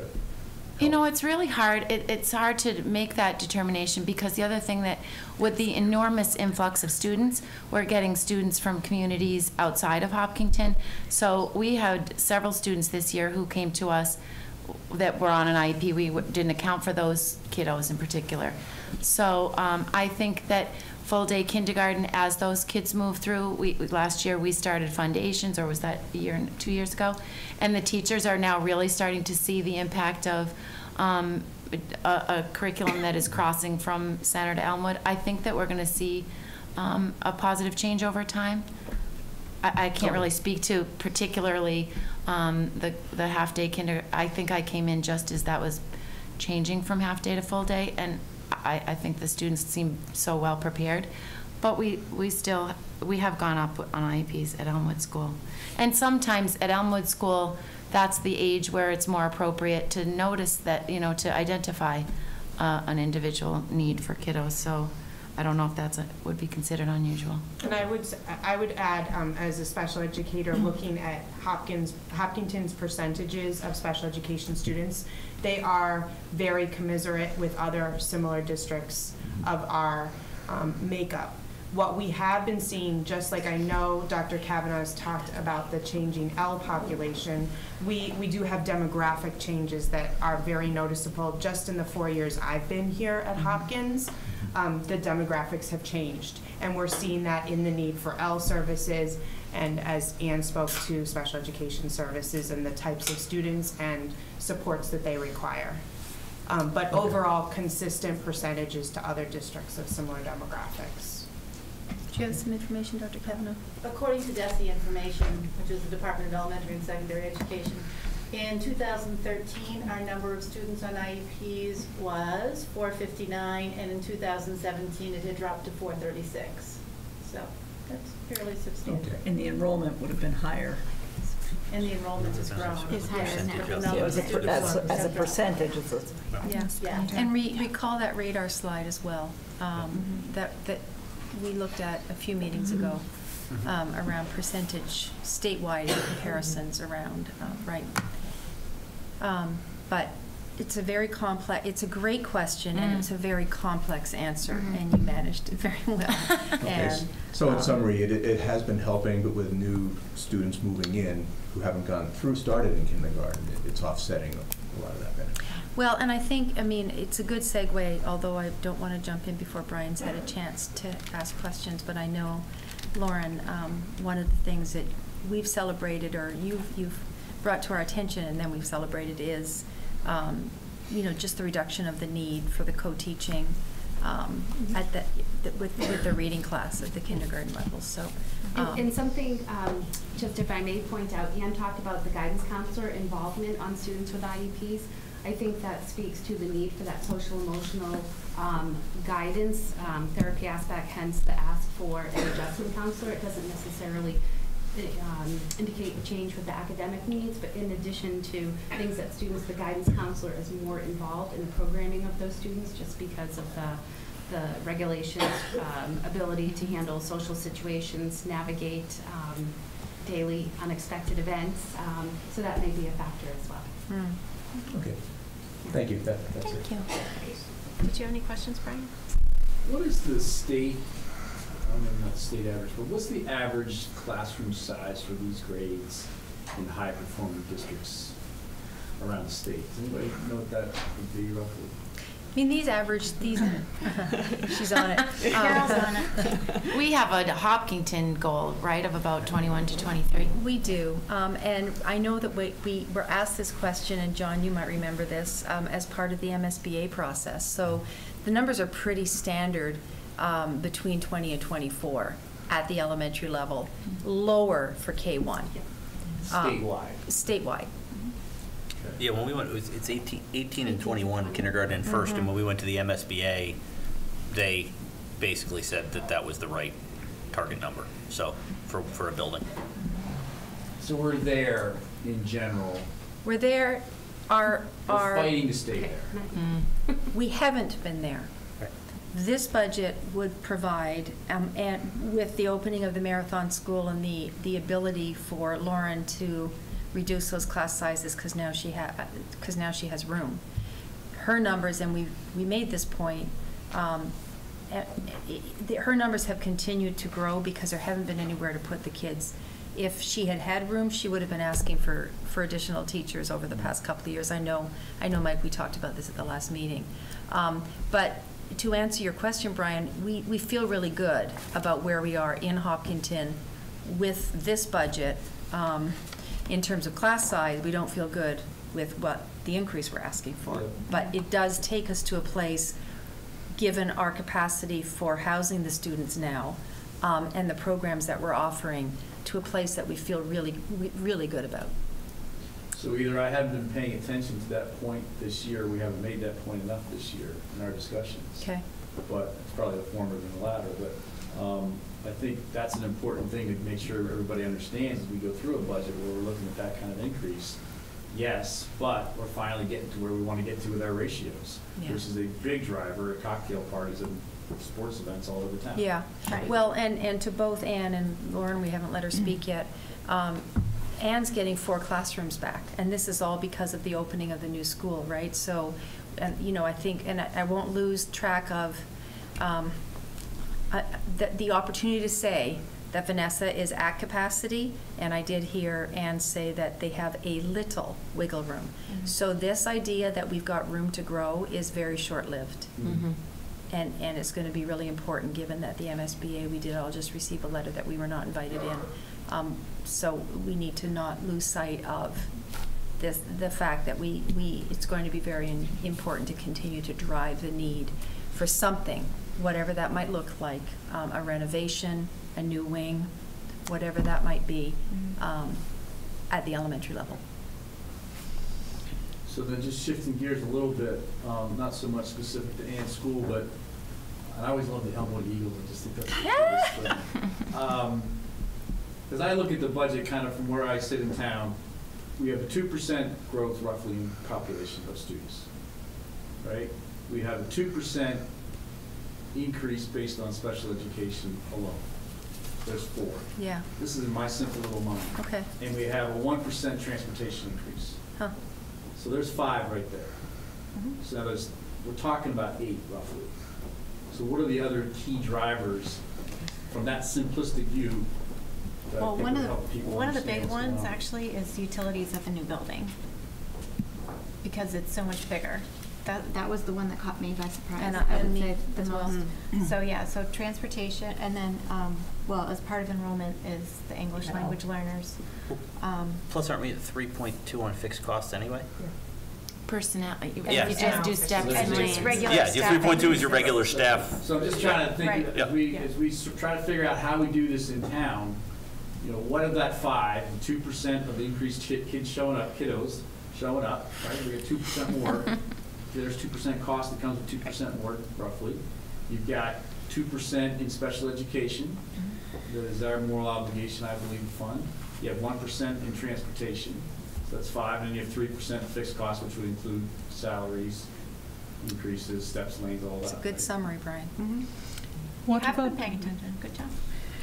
what about the buildings and grounds and the athletics items that we had? Those were also, I thought those were also 2 items where we had some increase, didn't we? Yeah, but so that's the Part of the 3. Part of That the would be in that 3.2. 3 most likely. Right. Okay. Because I see the athletic fees kind of, in my mind anyway, sort of covering. a lot of It things. did, the increase in the fees yeah. would even that out. Thank you. And I thought of one question that I forgot to ask you, Ian, and then we can move on to Lauren. I know that overall you have a reduction in your supply account, but in terms of the amount, I know all of you were asked to identify the amount. If you were to take some of that supply cost off the shoulder of the parents, do you know what the amount particularly is for you? For me, it came out to be between the 2 grades, $5,026.09. Is that something philosophically that you guys feel needs to happen this year, or is that something that could be put off? It's a good question. Yeah, we did the same kind of analysis at Hopkins that you did, sitting in the supply rooms, and ours was about 5,600. Yeah. But we absorbed most of it, which is why the costs didn't go up as much. You're talking about this, the crayons. Yeah, exactly. So we're just about the same numbers, slightly higher. I But- think, for me, Yeah. I personally think there are families who feel like kids should come to school and have the things, have pencils and scissors and crayons provided. I think there are other families who think that buying those supplies are part of the, preparing for school. Let's go to Walmart, let's get our crayons and get you ready to go. So I imagine that depending on who you ask, they'd say, I'd like that all provided at school. And someone else might say, I'm happy to provide it. And I don't know whether it makes sense to do it now. I guess that we'll wait and see what happens. Right? And that's a very good segue. But it is a reduction that they were asked to make, Yes. Jean, Yeah, just, no, just to clarify. I know it was that math. They were didn't asked to offer it do. up. No, no, I know. And I, They were asked to do it. and I So- know it's a little bit different for Marathon, but I'm just going to ask you the same question, just so you know when I get there. Okay, so go right ahead. So this is my very first time presenting the marathon budget. A few times, I know I still called it center, I'm getting there. I have to transition from the new building to marathon, but it is a great place to be. So just going to talk a little bit about where we are now in regards to class size. We do have 4 first grades with 24 because we have nowhere else to go. And while we have excellent teachers, fabulous staff with their expertise, it is a challenge to meet the needs. And speaking of those parents earlier, we strive to provide targeted, focused intervention that we're continually revisiting, progress monitoring, because we want to know if our instruction is effective. It's different from years ago, beginning of the year, end of the year test. How do we do? We are continually assessing our children through observation, formal assessments, interim assessments to make sure that our instruction is effective. And my proposed budget for Marathon provides opportunities for that to excel. So looking to our budget and class size, I am thankful that the town approved the addition in January, which provided 4 classrooms. But being mindful of the overall budget, I will be seeking to use 3 of those. Not just filling the space, because the space was there, but what is it that would provide those targeted class size? And for K1, it is 18 to 20 in a class. I think this is my first time, so this is my current 5th year in Hopkinton, that I will be able to do that for all of those classes. I have not been able to do that. So looking for next year, NESDEC recently produced some recent enrollment predictions. So Marathon will be 429 students, K1, and including, we'll add preschool to that, which we have the ability to provide for 82 preschoolers. So it'll be a little over 500. But looking for that, we will have preschool in our building. While it's 4 physical classes, it is 6 integrated classes, 8 classrooms, because the programming varies in preschools. You'll have 1 teacher who will teach 15 students in the morning, 15 students in the afternoon. We have 2 teachers with such program. We have 2 other teachers who will teach a half day of focused in students with intensive special needs and a half-day integrated session. So that's where you get some children that attend a full-day program, another integrated session. So we'll have 6 opportunities for integrated sessions where community peers are able to submit for a lottery, for enrollment, participate in our fabulous program while meeting the needs of our students with disabilities. We will be looking for 12 full-day kindergarten classrooms. So ensuring that we are doing what is mindful, what we need, but not just what we're able to have. So with those classrooms, we will average 17 in a class. Knowing that we'll probably get a few more, we will meet our target of the 18 to 20 in a class. I have emails regularly. When are you in the new building? When can my child attend? Quite often I have to share your policy, which I'm thankful you have for K1 age entry enrollments, because that is very helpful to me when parents want to rush childhood and bring their children to school. We will have, we will have that 12 kindergarten classes, and we will have 13 first grade classes that we're seeking. For the 13 first grade classes, our projected enrollment at this time is 18 in a class.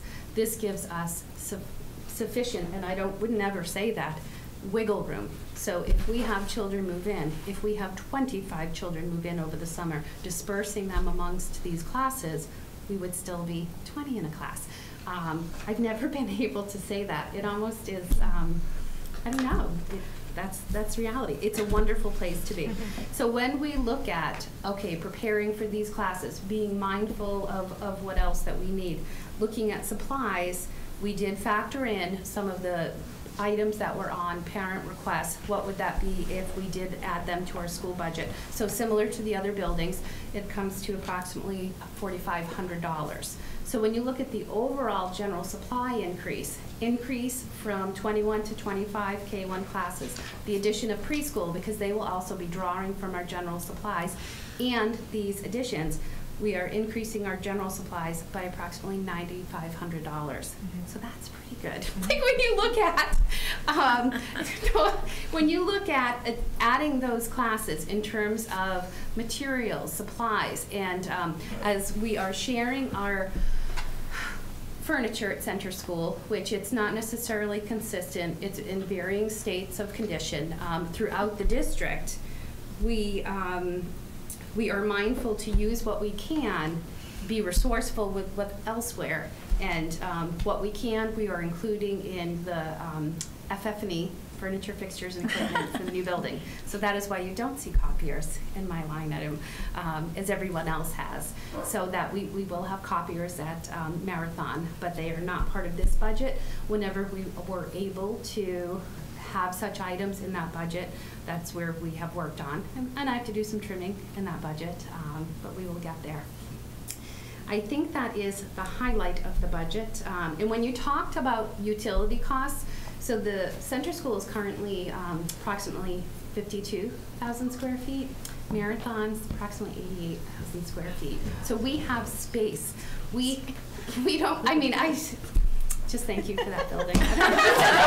Okay, so I'm just, right, okay. So do you have any questions? Can I, before they Yes. do that, Lauren, I'd like to just remind the school committee of the ghost of budgets past, and the fact that you sat here for the past 2 years asking for pretty much nothing around materials and supplies, because you were being so responsible about using up. And I remember you sitting there saying, you know, not only, I don't want to have to, the district to have to bear the cost of moving the supplies. So I just want to remind all of us that we expected quite a large increase in this area from you this year. And it's just a good reminder for us all. Thank you. Thank you. So I start? Sure. All right. So how many students have increased in the last 2 weeks? We have a few. I don't think we're up to 6, but we have someone that is in the process now. Within the last 3 weeks, I could say. And, you know, Dr. McLeod, I'm just wondering, what was the projection that NESDEC made for this year when the budgets were put together? And throughout the year, if in just 2 weeks we are seeing this increase, are we prepared for the next year adequately with everything that's going on? And I'm certainly curious to see what was the projection and where are we? It's not clear to me. Right. And when I keep hearing that in 2 weeks if you're seeing this, and I don't know if December is the popular month to move. And I did ask, you do have the presentation now in your email from where we did show the NESDEC, the comparison between the NESDECs and the actuals. But I think what is really delightful to think about for Lauren for the first time ever is that she feels confident that there's room. There's room, sufficient room, both in K and 1, to allow for beyond projection, because she can disperse them across 25 classrooms. And with keeping class size the way she has planned, I know I'm speaking for her, I'm preaching for the choir here, but I know there's confidence that there's lots of room, even if we go well beyond what the projection is. And I'm just curious to know how far are we in this year from the projection, just so we have some sense. We know that there's more development happening. Yep. We know there are more families moving into town. 2015 overall. What year are we? Yeah. So overall, Mina, we were actually overall down by 20 from the projection. So that's preschool through grade 12. Yep. That's interesting. This is just K1. Oh, it is? Oh, just K1. It is interesting. You know, I think that we look at move-ins and move-outs, but beyond what was projected, it was actually a surprise to us when we started doing this work for the budget, because it wasn't what we were facing with the incredible number of move-ins that we were facing over the summer. But overall, that's where we ended up. At the center level, for center. Okay. So you were down 20 from the projection, not down 20 prior year. Are these Right, the from projections? the projection? Yeah. Correct. Those are revised projections, so those are going to be the actuals. We're still up. Yeah, and, right, you've got the most current in front of you. So those are the official ones. Okay. And I don't know if it's like at the tip of your fingers. How about Elmwood and Hopkins? Elmwood was in our summary, right? Is that in what you just said? Yeah. So we would this is slide in there. Okay. So I think that's what- Elmwood was up Projected is 4 up here. Yep. from the projection. Overall, up 4 at Elmwood. And, yeah, the projections were not as far off as. And that doesn't count the 6 that started Right. recently, right? So Right, you've got 99 to 508. So now. so keep in mind, this is the NESDEC projection to what we had October 1. I see. Okay, so things, obviously, as you hear, continue to change. Sure. Okay? Hopkins 19. was up, 19. We were up 19 by October 1st. And Yep. since October 1st, I think we've had 7 in the last 2 weeks. I think we're up 10 or 12 since October 1st. That's why we have class sizes of 25 now. Were any students leaving? Not really. We had 2 move out. Yeah. And I've had 2. Yeah. But I think this So speaks to that the slide- challenge, right? yeah. This is not, so, and people also look at the aggregate overall number of how Yeah. much NESDEC was off on their projections, and that doesn't really tell the story, because next year, we could be sitting here, and the numbers could be completely different. You could be down Yeah. 4, you could be up Yeah. 19, you could be, Yeah. we have seen, I feel like, I know we've been watching this closely in the whole 5 years I've been on this committee, and there's no pattern. Yeah, it's true. In the slide that you have, to your point about the move-outs, there are 58 in and 6 out overall since the beginning of the year. Yeah. But you're right, John, it's in and out and, yeah, no All kinds of grade levels. Mm-hmm. Way more in than out, though, is the trend. That Way more in than out. pattern's consistent, yeah. Right. Hopkins. Which I think is, retracting which I more. think is, again, it's what we see the, where possible, we're seeing that built-in flexibility, right? So as you said, on the 4th classroom, let's not just use it to use it, but we know it's there for either future years, or if we sort of have to pull a ripcord somewhere, right? I mean, I think that's, to me, it's great to get to these target class sizes. It's even better to hear that we're not, I feel like in the past years, it's been a discussion of, we can make it work, but let's hope we don't get a lot more kids. Yeah. Right? Right. And so now it feels like we can breathe a little bit more, which is important. Absolutely.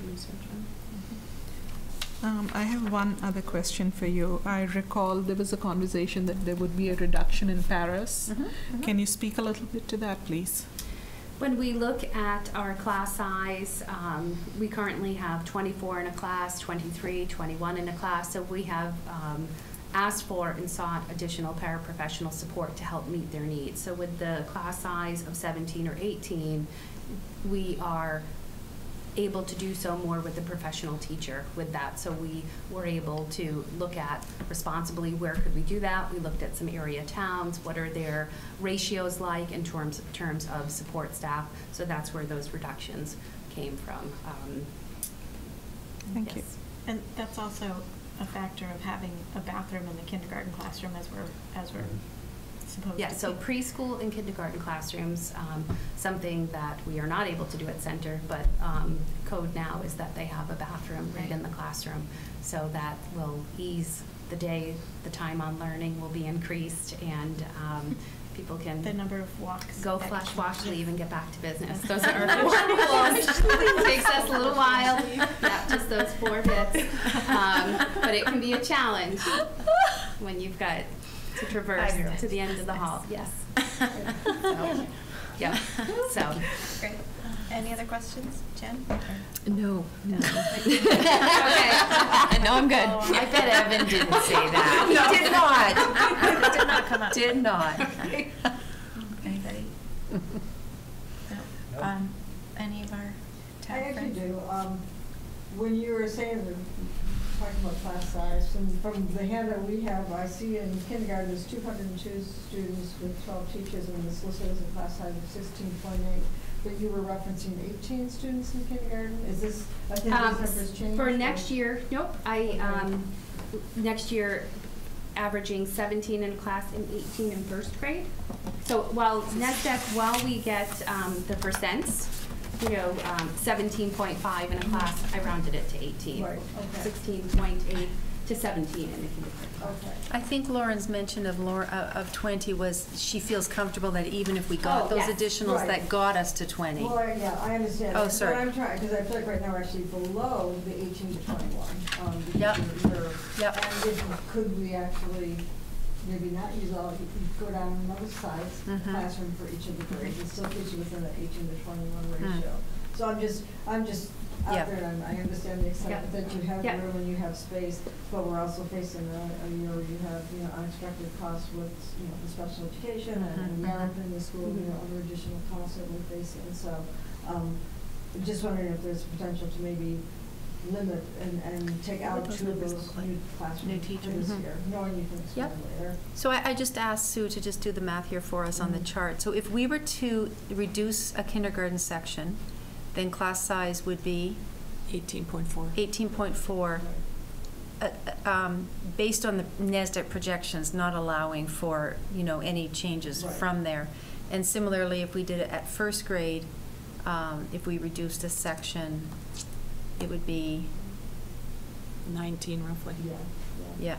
So my point is, you still though, you got 12 and, not 11 and 12 classes, so, as you said, if you get 22 students, you're still only up to 19, you haven't gotten up to the 20 or 21. Yeah. So you're still at the low end of that 18 to 21 range.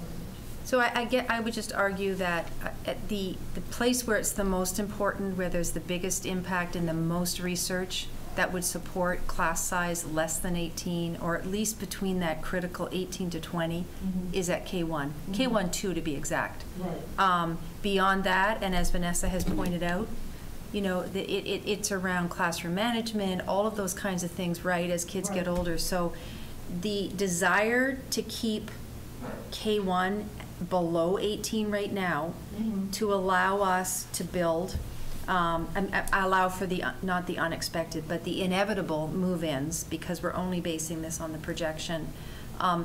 In addition to the ability that Lauren has had to reduce paraprofessional, was a way of balancing off the budget impact. If we look at her, whatever form the level is, let's point them to the form where the overall increase is only 1 FTE. The way in which Lauren worked the budget, the ins and the outs and the overalls. What form is it? Because they have it. Salary for those, your pairs are going to be much lower. Of than course, the definitely, teachers Becky. are, Yeah, so. Rebecca, yes. Yeah. That is very true. And I remember when Don Kennedy came to one of our school committee meetings to talk, he talked about kindergarten being the most difficult year to predict. I can't recall his exact words, but so while we look at that number now, I wouldn't be surprised if it changes from that. When I see the growth in town, when I see families want to move to Hopkinton. Right. They're attracted by this new building as well. We have a lot of inquiries about that have started a year ago, which is wonderful and it's great. So planning for that, I don't believe it will stay that way over the course of the year. We Just remind me that we just heard that K1 was down 20 from the last projection. Yeah. So I'd be curious to see, Yeah. and I think they're more aware now of the movements that are happening. So they may be getting more accurate, but I'm just throwing that out. Yeah. Because we'll- I mean, we'll- I think, those are hard questions that we do have to ask this year. I definitely agree. However we land, it's responsible to ask that and what the impact would be. And just as a follow-on to that, if we only increased by the 2 classrooms as opposed to the 4, would that change what you've had to add in terms of like art, music, I don't remember what they call them, marathon-related arts or specials or whatever. So if it was a change, changing it by decreasing it 3 classes? Instead of adding 4 classes, if you were adding 2, It would. would you not require as many? So it's just something to look at. I don't, it's hard to, after all the advocacy for the new building so that we could have the appropriate class sizes and the room for growth, it's hard to advocate now for not doing that, but it's also hard to look at this number as well. So, and just a reminder, I think it was an opportune time to add those 4 classrooms because of when it happened, but not necessarily, I don't know, at that point in time, we were thinking that you should use all 4 of them immediately, and obviously, you've already tried to not do that with the 3, but, I didn't think we were like bursting so much that we were gonna fill those 4 up immediately. And when we worked with MSBA, 18 to 20 was our target. 18 to 20 was our target. So right now with the projections, first grade's there. So it would be difficult to change that, knowing that we're setting ourselves to be beyond that. When we worked on the solution to center school, and that was part of it, is having appropriate space for our programming, appropriate class size, the school committee guidelines. So that was something that we strived for. If I could, I'd just like to share experience being on a school committee on another district that got a new building. And what I would say is we have families school shopping all the time. Our secretaries field calls on a daily basis asking when that new school is opening and what grades it is in. And the district that I have recently been serving on school committee, we saw a tremendous number of students move in because of that new building, specifically at those grade levels. So families that are school shopping with kindergartners and first graders, so to speak to increases here that I would expect, we saw tremendously higher numbers in that building at those grade levels than anybody expected. Families said, we're gonna move just so we can get into that new building. And I would not be surprised if that's what Lauren gets as well. I just found because we moved in for the new building. This is 20. That's right. So if I can just add to what Rebecca was saying, is that it's not saying we're not going to use the space, but this is kind of a shock year with the budget. Can do a little bit this year and then phase it in a little bit next year or something. Do it over 2 years instead of just saying we have to add 4 new teachers this year. Yeah, no, I mean, I think, again, I think it's responsible to ask the question given the context of the year that we're in, but I don't want anyone to hear me saying that that's what I'm advocating for. But we're gonna have to take some time to reflect on all of this now that we finally have the whole picture, because we definitely have some more work to do, and I will give you an update when we get around to my report about the ongoing budget conversations that we're having with our partners on the town side as well. But this is a stress that every department is, because people aren't only showing up at school every day. The police, the fire, the DPW, everybody has increasing demands on them because of the number of families moving into town. And so we're not alone in the challenges that we're facing this year, for sure. So did you have questions? Did I skip over you? Okay. Anybody else, or can we let them? Well, you were going to ask Lauren about crayons, and I love her no, I did. answer. They told me $4,500. Lauren? Yes. For supplies, so in terms of if we purchase the summer supplies, most of the summer supplies, because some of them you can get a better deal than we can, probably more durable. So most all of the summer supplies would be $4,500. Okay. She did. She was very proactive in answering. But she was. What do you want to know, Lauren? You were very strong in your response to the importance of the quality of the crayon. So I did take a fine-tooth comb to the bid list, and some of our preferred brands are there, because when you, which was nice to see, because I don't think they always work. She's not I'm not going to use so she won't say what we're referring to. So when you're looking at some of the supplies, if the quality of the product is poor, things break or whatnot, you're not saving money because you're buying more. So we have certain things that we prefer, and we can do that. Got it. So can I say that I know you were all asked. K-1 parents will know what I'm talking about because they see the supply list. You were all asked to look at this, obviously. Yes. But to echo what Mr. Herr said earlier, I think when you're talking about the bid lists, it makes it even more. This is not what is being proposed in this budget is not a sort of lift and place of supplies that parents bought to the schools. You actually looked to the level of where can we get better deals? Yes. Are the brands this is not just a let's take a supply list, figure out exactly what it costs and shift that over to the budget. It's not everything. No, and it's also looking at where can we get economic leverage. And so again, wherever we end up on that, I appreciate the work that's done. In mine, I think it's really about $14,000 less. I mean, when we looked at where we could get better deals. because I had an astronomical number in the beginning, and I said, I don't think I can put this in my budget. Yeah. And then my girlfriends showed me how to do some shopping, and I whittled it right down. I just would like to make this comment, and I'm glad, John, so glad you said that, because it reminded me of a comment that I wanted to make. And that is that, you know, in our deliberations at central office, every single one of these principals was willing to offer up their own professional development that is budgeted. They said, I will let this, and this go before I will let that go. And one of the things that they were willing to give up for the sake of their programs was their own professional development, to which I replied that I wouldn't even consider that offer, because their professional development as professionals is just so important. But it just speaks to the level, as I'm listening to all of you tonight, and it goes without saying, but we all know that you can teach without materials and supplies. What I'm listening to you all talking about, and we know this to be true, is that the most important thing is your teachers in the classroom and what they do every day. And so they can do it without the best crayons, and they can do it. But now the challenges that you are facing in supporting your children's development overall are the kinds of things that I've heard you asking for throughout on your budget. And I just wanted to say that publicly, because behind the scenes nobody would know that otherwise.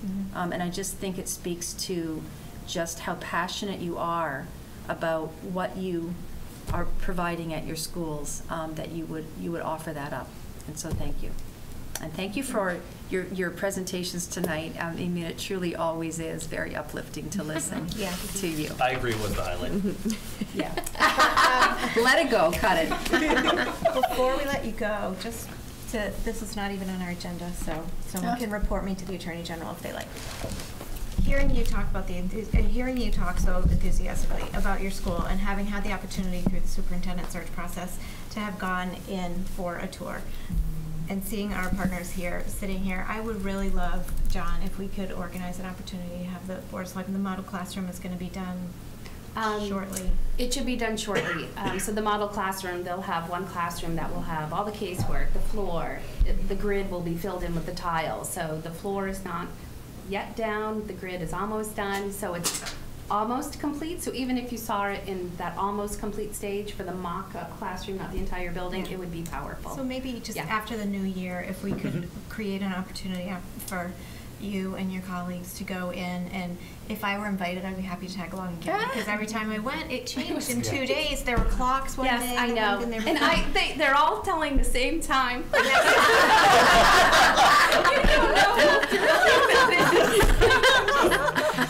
The little things will mean so much to us. The little things. Yes, So at any I know. rate, that was not our agenda. That was just extra. Yes. But just hearing you talk with the level of excitement and Yes. passion, and in particular, the dramatic contrast between touring the Center School building and driving over to the Marathon building, and doing that tour was just an eye-opener and very exciting. So. And I'd be even willing to do the same, see where we are now, because I think that was powerful and just had such a greater appreciation and understanding of what we seek to do with our programming. Just really left, I think, an indelible mark on everyone that had that tour. No, that's 100%. Yeah, thank you. Thank you very much, all of you. And thank you for all the extra time with last year. Thank you. We appreciate it. Thank you. Okay, so if we're ready, we can move on to liaison reports. Hi, thank you. I do have a report. I don't know, does anybody else have liaison reports? No. I have a little one. Okay. On the community communications, there were a couple of takeaways for me. We are looking to partner with HCAM and create a calendar, a common calendar. So we have initiated that conversation. Jim Cousins had shown enthusiasm to take that on. So that's where we are with it. And, we have other organizations like HPTA have everybody willing to participate in that. Great, thank you. Anybody else? Are you going to do the athletic one? I will, yeah.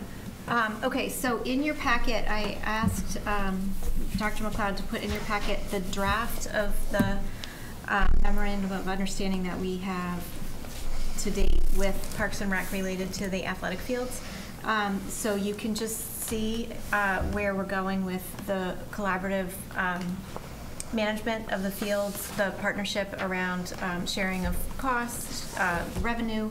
So we are working with the town manager on how to set up our revolving fund and how to write the warrant so that it reflects the offset from CPC of $1.7 million for the project. But the piece that we hadn't discussed or shown you yet was this piece. So if anybody had a chance to look at it and had questions, I certainly can answer it, but mostly I just wanted you to have it for your information.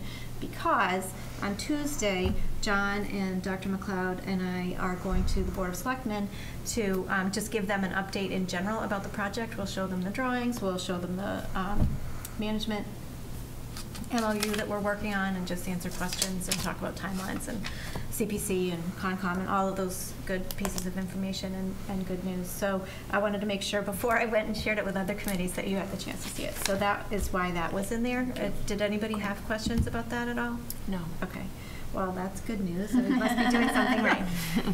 And then also, I just wanted to say, I guess this could sort of qualify just as my school committee chair report. So we did have a budget advisory group meeting on Tuesday of this week, and we actually have scheduled another one for Monday because we're really up against it now. We're coming into, the holiday break, and then we have our public hearing the first week of January, and we've got to make a decision, and we're way over where we were requested to be. So we have now finished hearing all of the budget presentations, and we have some hard work to do.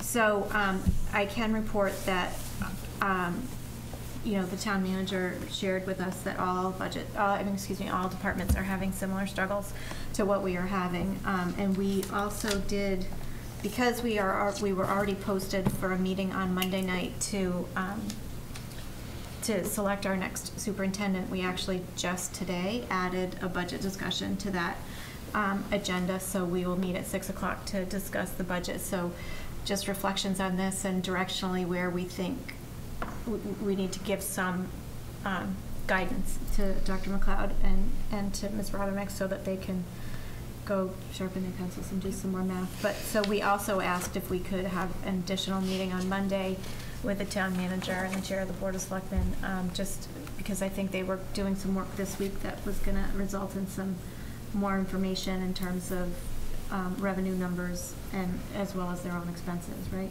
Yes, and they shared with us that they're at the same place in the process with the other departments, but did not yet have that information to share at our budget advisory meeting of this week. So we really felt that having this meeting tonight being at the end of our presentations, and they similarly are at that place with the other departments, that coming together one last time would be really helpful, and hopefully there'll be more information to share and a little bit more direction for us, and for you. Hopefully we will have won the lottery by then. We will have, maybe. I don't know what's going to happen. Did you have any questions or anything you want to answer? Okay.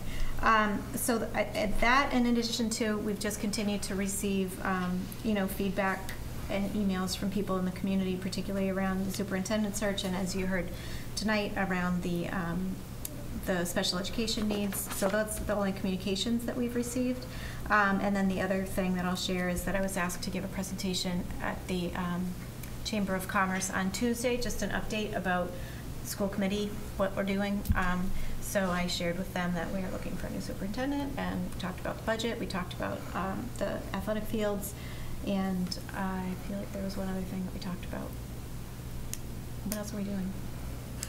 We're doing so much. I know. I feel like there was something else. It'll come to me after I start talking about something else. Oh, that was what it was. The school. They also would like a tour of John while you're, I know they've started that conversation with you, but they want to follow up, so also in the new year. I'm seeing Bob tomorrow too, so yeah, I might get it set up. Exactly. So excitement is definitely building in the community.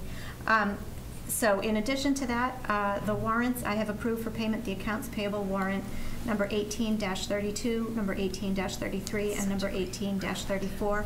All warrants have been included in your packet. I have approved for payment the payroll warrant S18012, and all warrants have been included in your packet.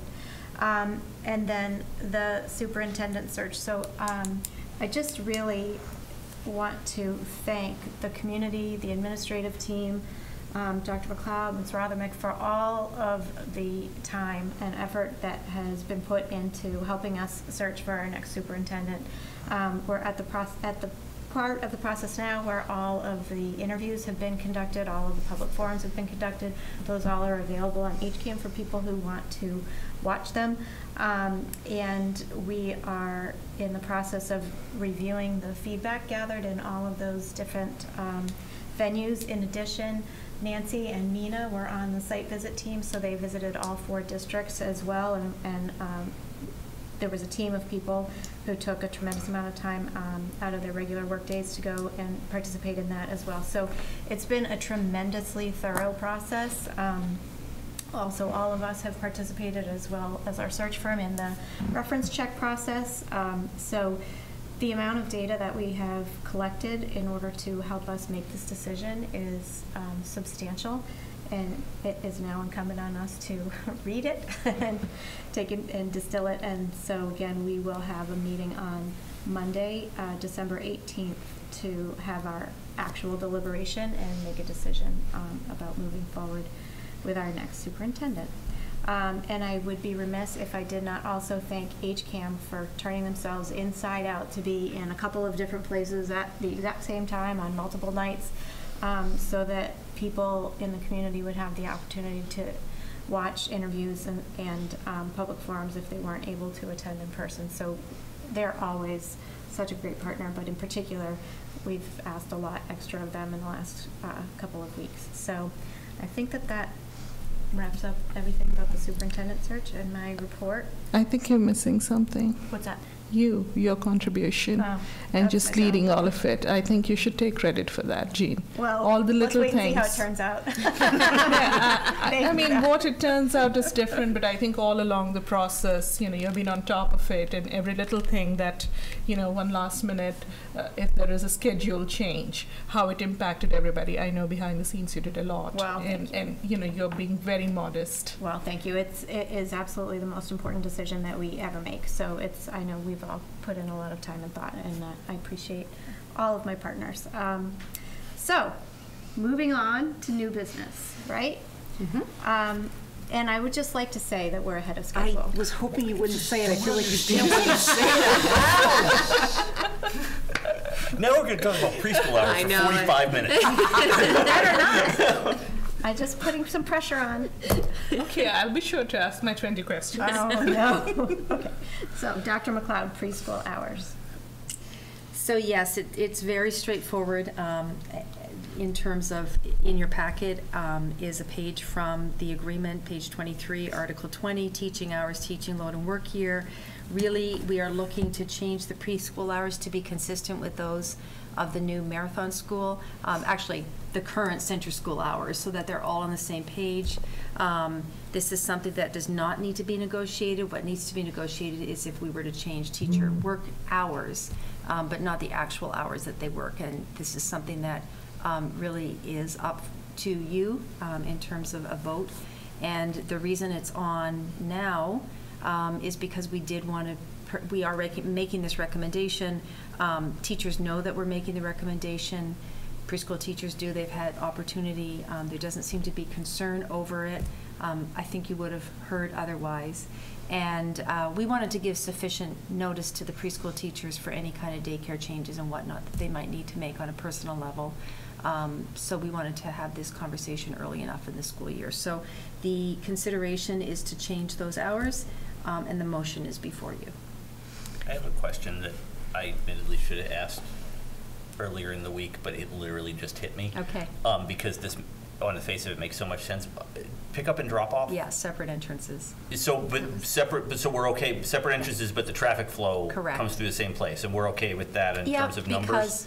Because I thought we had designed it staggered, but when we talked about it being staggered currently, and we talked about that logistically, then after those conversations, the vote was also to provide transportation K-5. Right. The anticipation is that very few children will be walking, and that since all kids are transported by bus. So we have the buses that will come in and they'll queue around one side of the school, and then it is the same entrance, but they do separate in order to go around a different circle for preschool. And it's not sufficient enough numbers to worry about the driveway backup, right? I don't believe so. Yeah, I mean, it's a It- small it was all process, planned. so it was all planned in there. Okay, perfect. Then, thank you. But great question, because you're right. We did think about the staggering of it. Definitely, I think as we've learned with our team, that any glitches that we haven't anticipated, we will overcome. And I think just the planning for the advantages, right, I know that that's not what you're questioning, but. Well, I think there's something to be said for building consistency. I mean, even to the point, like when you talked earlier about safety and security, right? There's only one time of day that doors are being open for kids to come in, and only one time of day that they're being open for kids to leave. Right. So I think that makes a lot of sense too. So, okay, thank you. Thank you. Okay, any other questions? And would parents, do we need to inform the parents ahead of time about this too? Is that? I mean, we will, right? Once the vote has been taken, we do have 3-year-olds that do return the following year, but the majority of our parents are new each year. And so we definitely will get this word out to the parents so that they know. I know what you're saying, though, the concern around, well, I'm used to them starting, I guess, earlier, and now they'll be starting later, because they used to start at 8:30, and now they'd be starting at 9. Right. I'm just wondering if there are parents who have kids in other schools and how, they've planned it, maybe just letting them know also. Oh, yes. Ahead of time. Definitely. The sooner we have the information, the more we can begin to share it out. Okay. Any other questions? Okay, does somebody want to make a motion to change the preschool hours to 9 a.m. to 3:15 p.m. beginning in the 2018-2019 school year? May I interrupt? Are we making a vote without having to check? Is that what we are saying? I thought you were saying that you wanted to check with the teachers a little bit. No? Oh, no, we've done that. She's already done that. We've done that through the negotiation process. Okay. Teachers are aware that the change is being made. I've certainly discussed it with Lauren, and there doesn't seem to be. I know that when we did make this change at the Elmwood School, Mina, a few years ago, there was a lot of concern. We actually convened a team. But that has not been the case. I think preschool teachers are really looking forward to being in the same building with their like-aged peers, and looking forward to being part of building-based meetings with the other teachers, and they've just never had that. And so they are on board. Okay, all right. I'll make that motion. Okay, thank you. In a second? Second. Okay, so motion by Mr. Graziano, second by Ms. Kavanaugh. All in favor? Yes. Yes. Any opposed or abstained? So that is unanimous. Okay, school committee policy EEA, third reading. So this has been shared again by School Messenger. I have received 0 feedback. So possibly we have addressed all the concerns. I do want, I received a letter from the director just yesterday, from the director at Kidsborough, and I just want to point out to the school committee that there remain procedural considerations to be worked out, definitely. I think the process of taking up policy has allowed the school committee and transportation department and myself to really listen to the concerns of the community, to what the community values in terms of the partnership around daycare.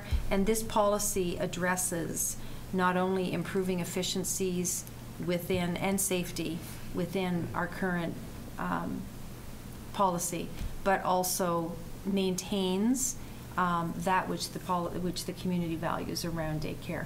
There continue to be some procedural things that need to be worked out, but I just want to stress that that's outside the policy, and one of the things that the policy working group will stress, and Ms. Devlin, Dr. Devlin, has gone through and really worked hard to help us continue to separate procedure and policy within what we have.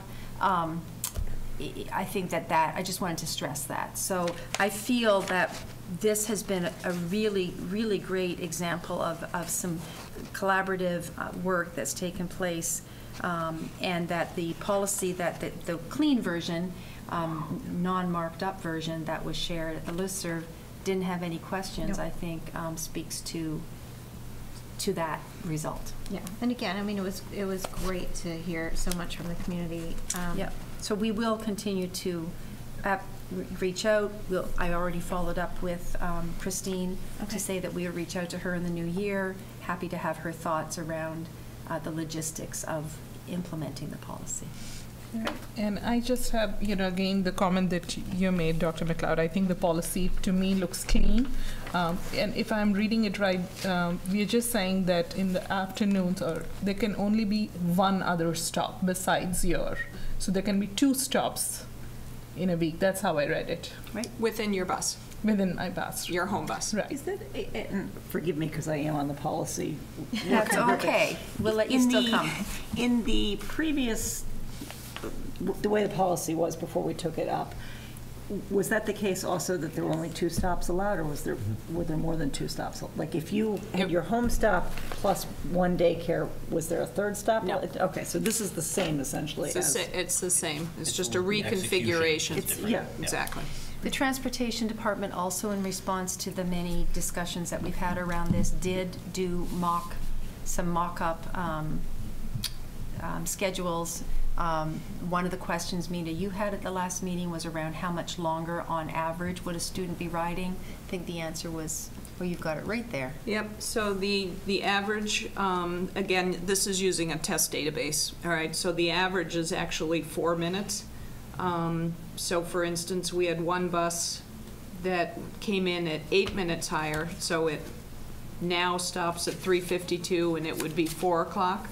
We have another bus that came in 3 minutes less. So it's 3:57 now, it would be 3:54. So keep in mind the buses that seem to have the higher variance, those would be ones that when we do the real and we see where kids are, we would potentially shift bus stops off of certain bus routes. So that's where we are, but the average is 4 minutes. What about the maximum, would you know? I'm sorry? What would be the maximum? Is 8 the high number? Yeah, I mean, 8 or 9 was probably the high. So I still have some question on the procedural part. I feel like, we had heard Ann Carver, Mrs. Carver, speak to some of the challenges when there were like 70 requests to change things. And I wonder, through the workflow that happens within the building where the safety concerns are arising, if we could look at the workflow and see if we can use technology somewhere. For instance, if you had, I think, the one suggestion was to have some kind of a Google form where you just put in those requests and you shut down the system by, say, noon or whatever is the time that's decided. Right. And, I'm just throwing ideas out here, but I feel like if we can have a small group of parents and, someone else and the administrators just look at it, I would feel more comfortable that everyone would feel included as part of the process. Yeah.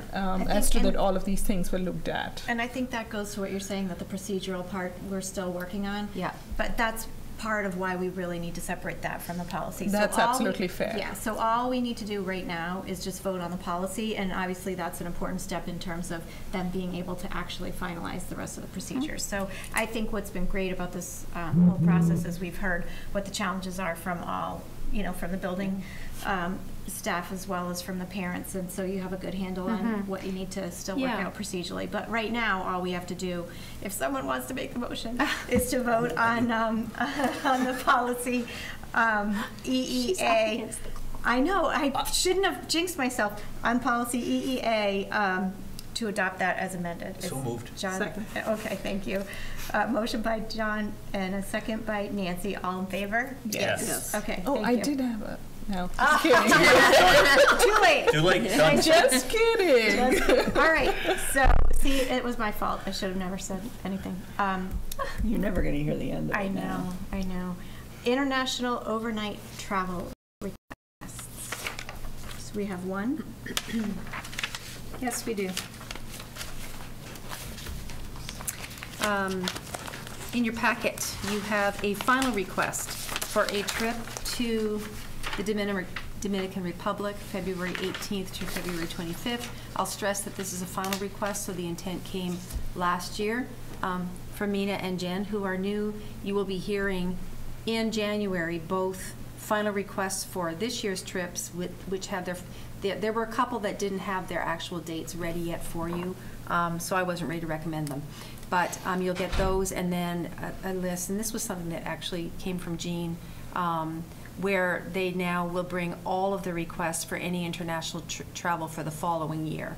The idea being that, you know, if I'm a parent and I have a student and they want to sign up for a trip that they find out about, and then a month later something else comes that they might have wanted to do instead had they known about it. So they all come before, I think we have a mid-February date that they have to be into you. But this one was, through that process, was approved, and really at this point it's just a matter of final blessing. Yeah, and there's no changes here.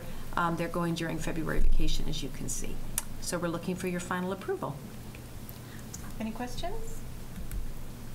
Okay, so I'm ready for a motion to approve the request for international overnight travel to the Dominican Republic from February 18th, 2018 to February 25th, 2018. So moved. And a second? Second. Okay, so that was a motion by Ms. Devlin, a second by Mr. Graziano. All in favor? Yes. Yes. Any opposed or abstained? Okay, so that's unanimous. Public comment's really going to put us behind. What's that? Public comment's really going to put us behind. I know, it's going to put a dent in our schedule. Yes, we've Our arrived at our always lost second our audience. opportunity for public comment, and we have no members of the public left to comment. So I assume we're going to skip right past that, and we are on to items by consensus. Does anybody want to pull anything out for separate discussion? Okay. So the superintendent recommends the school committee move to approve the items by consensus as outlined below. So I need a motion. So moved. And a second? Second. Okay, so a motion by Ms. Kavanaugh, second by Ms. Devlin. All in favor? Yes. Yes. Any opposed or abstained? Okay. So we are ready to adjourn at 9:31. I just need a motion. So moved. And a second. Second. I was going to stall. A motion by Ms. Devlin, a second by Mr. Graziano. All in favor? Yes. Yes. Okay, so thank you very much. Our next meeting is Monday, December 18th at 6 p.m. at the high school in the library. And following that, we wish everyone a happy holiday break. So thank you very much to HCAM, and we will see you on Monday. Thank you.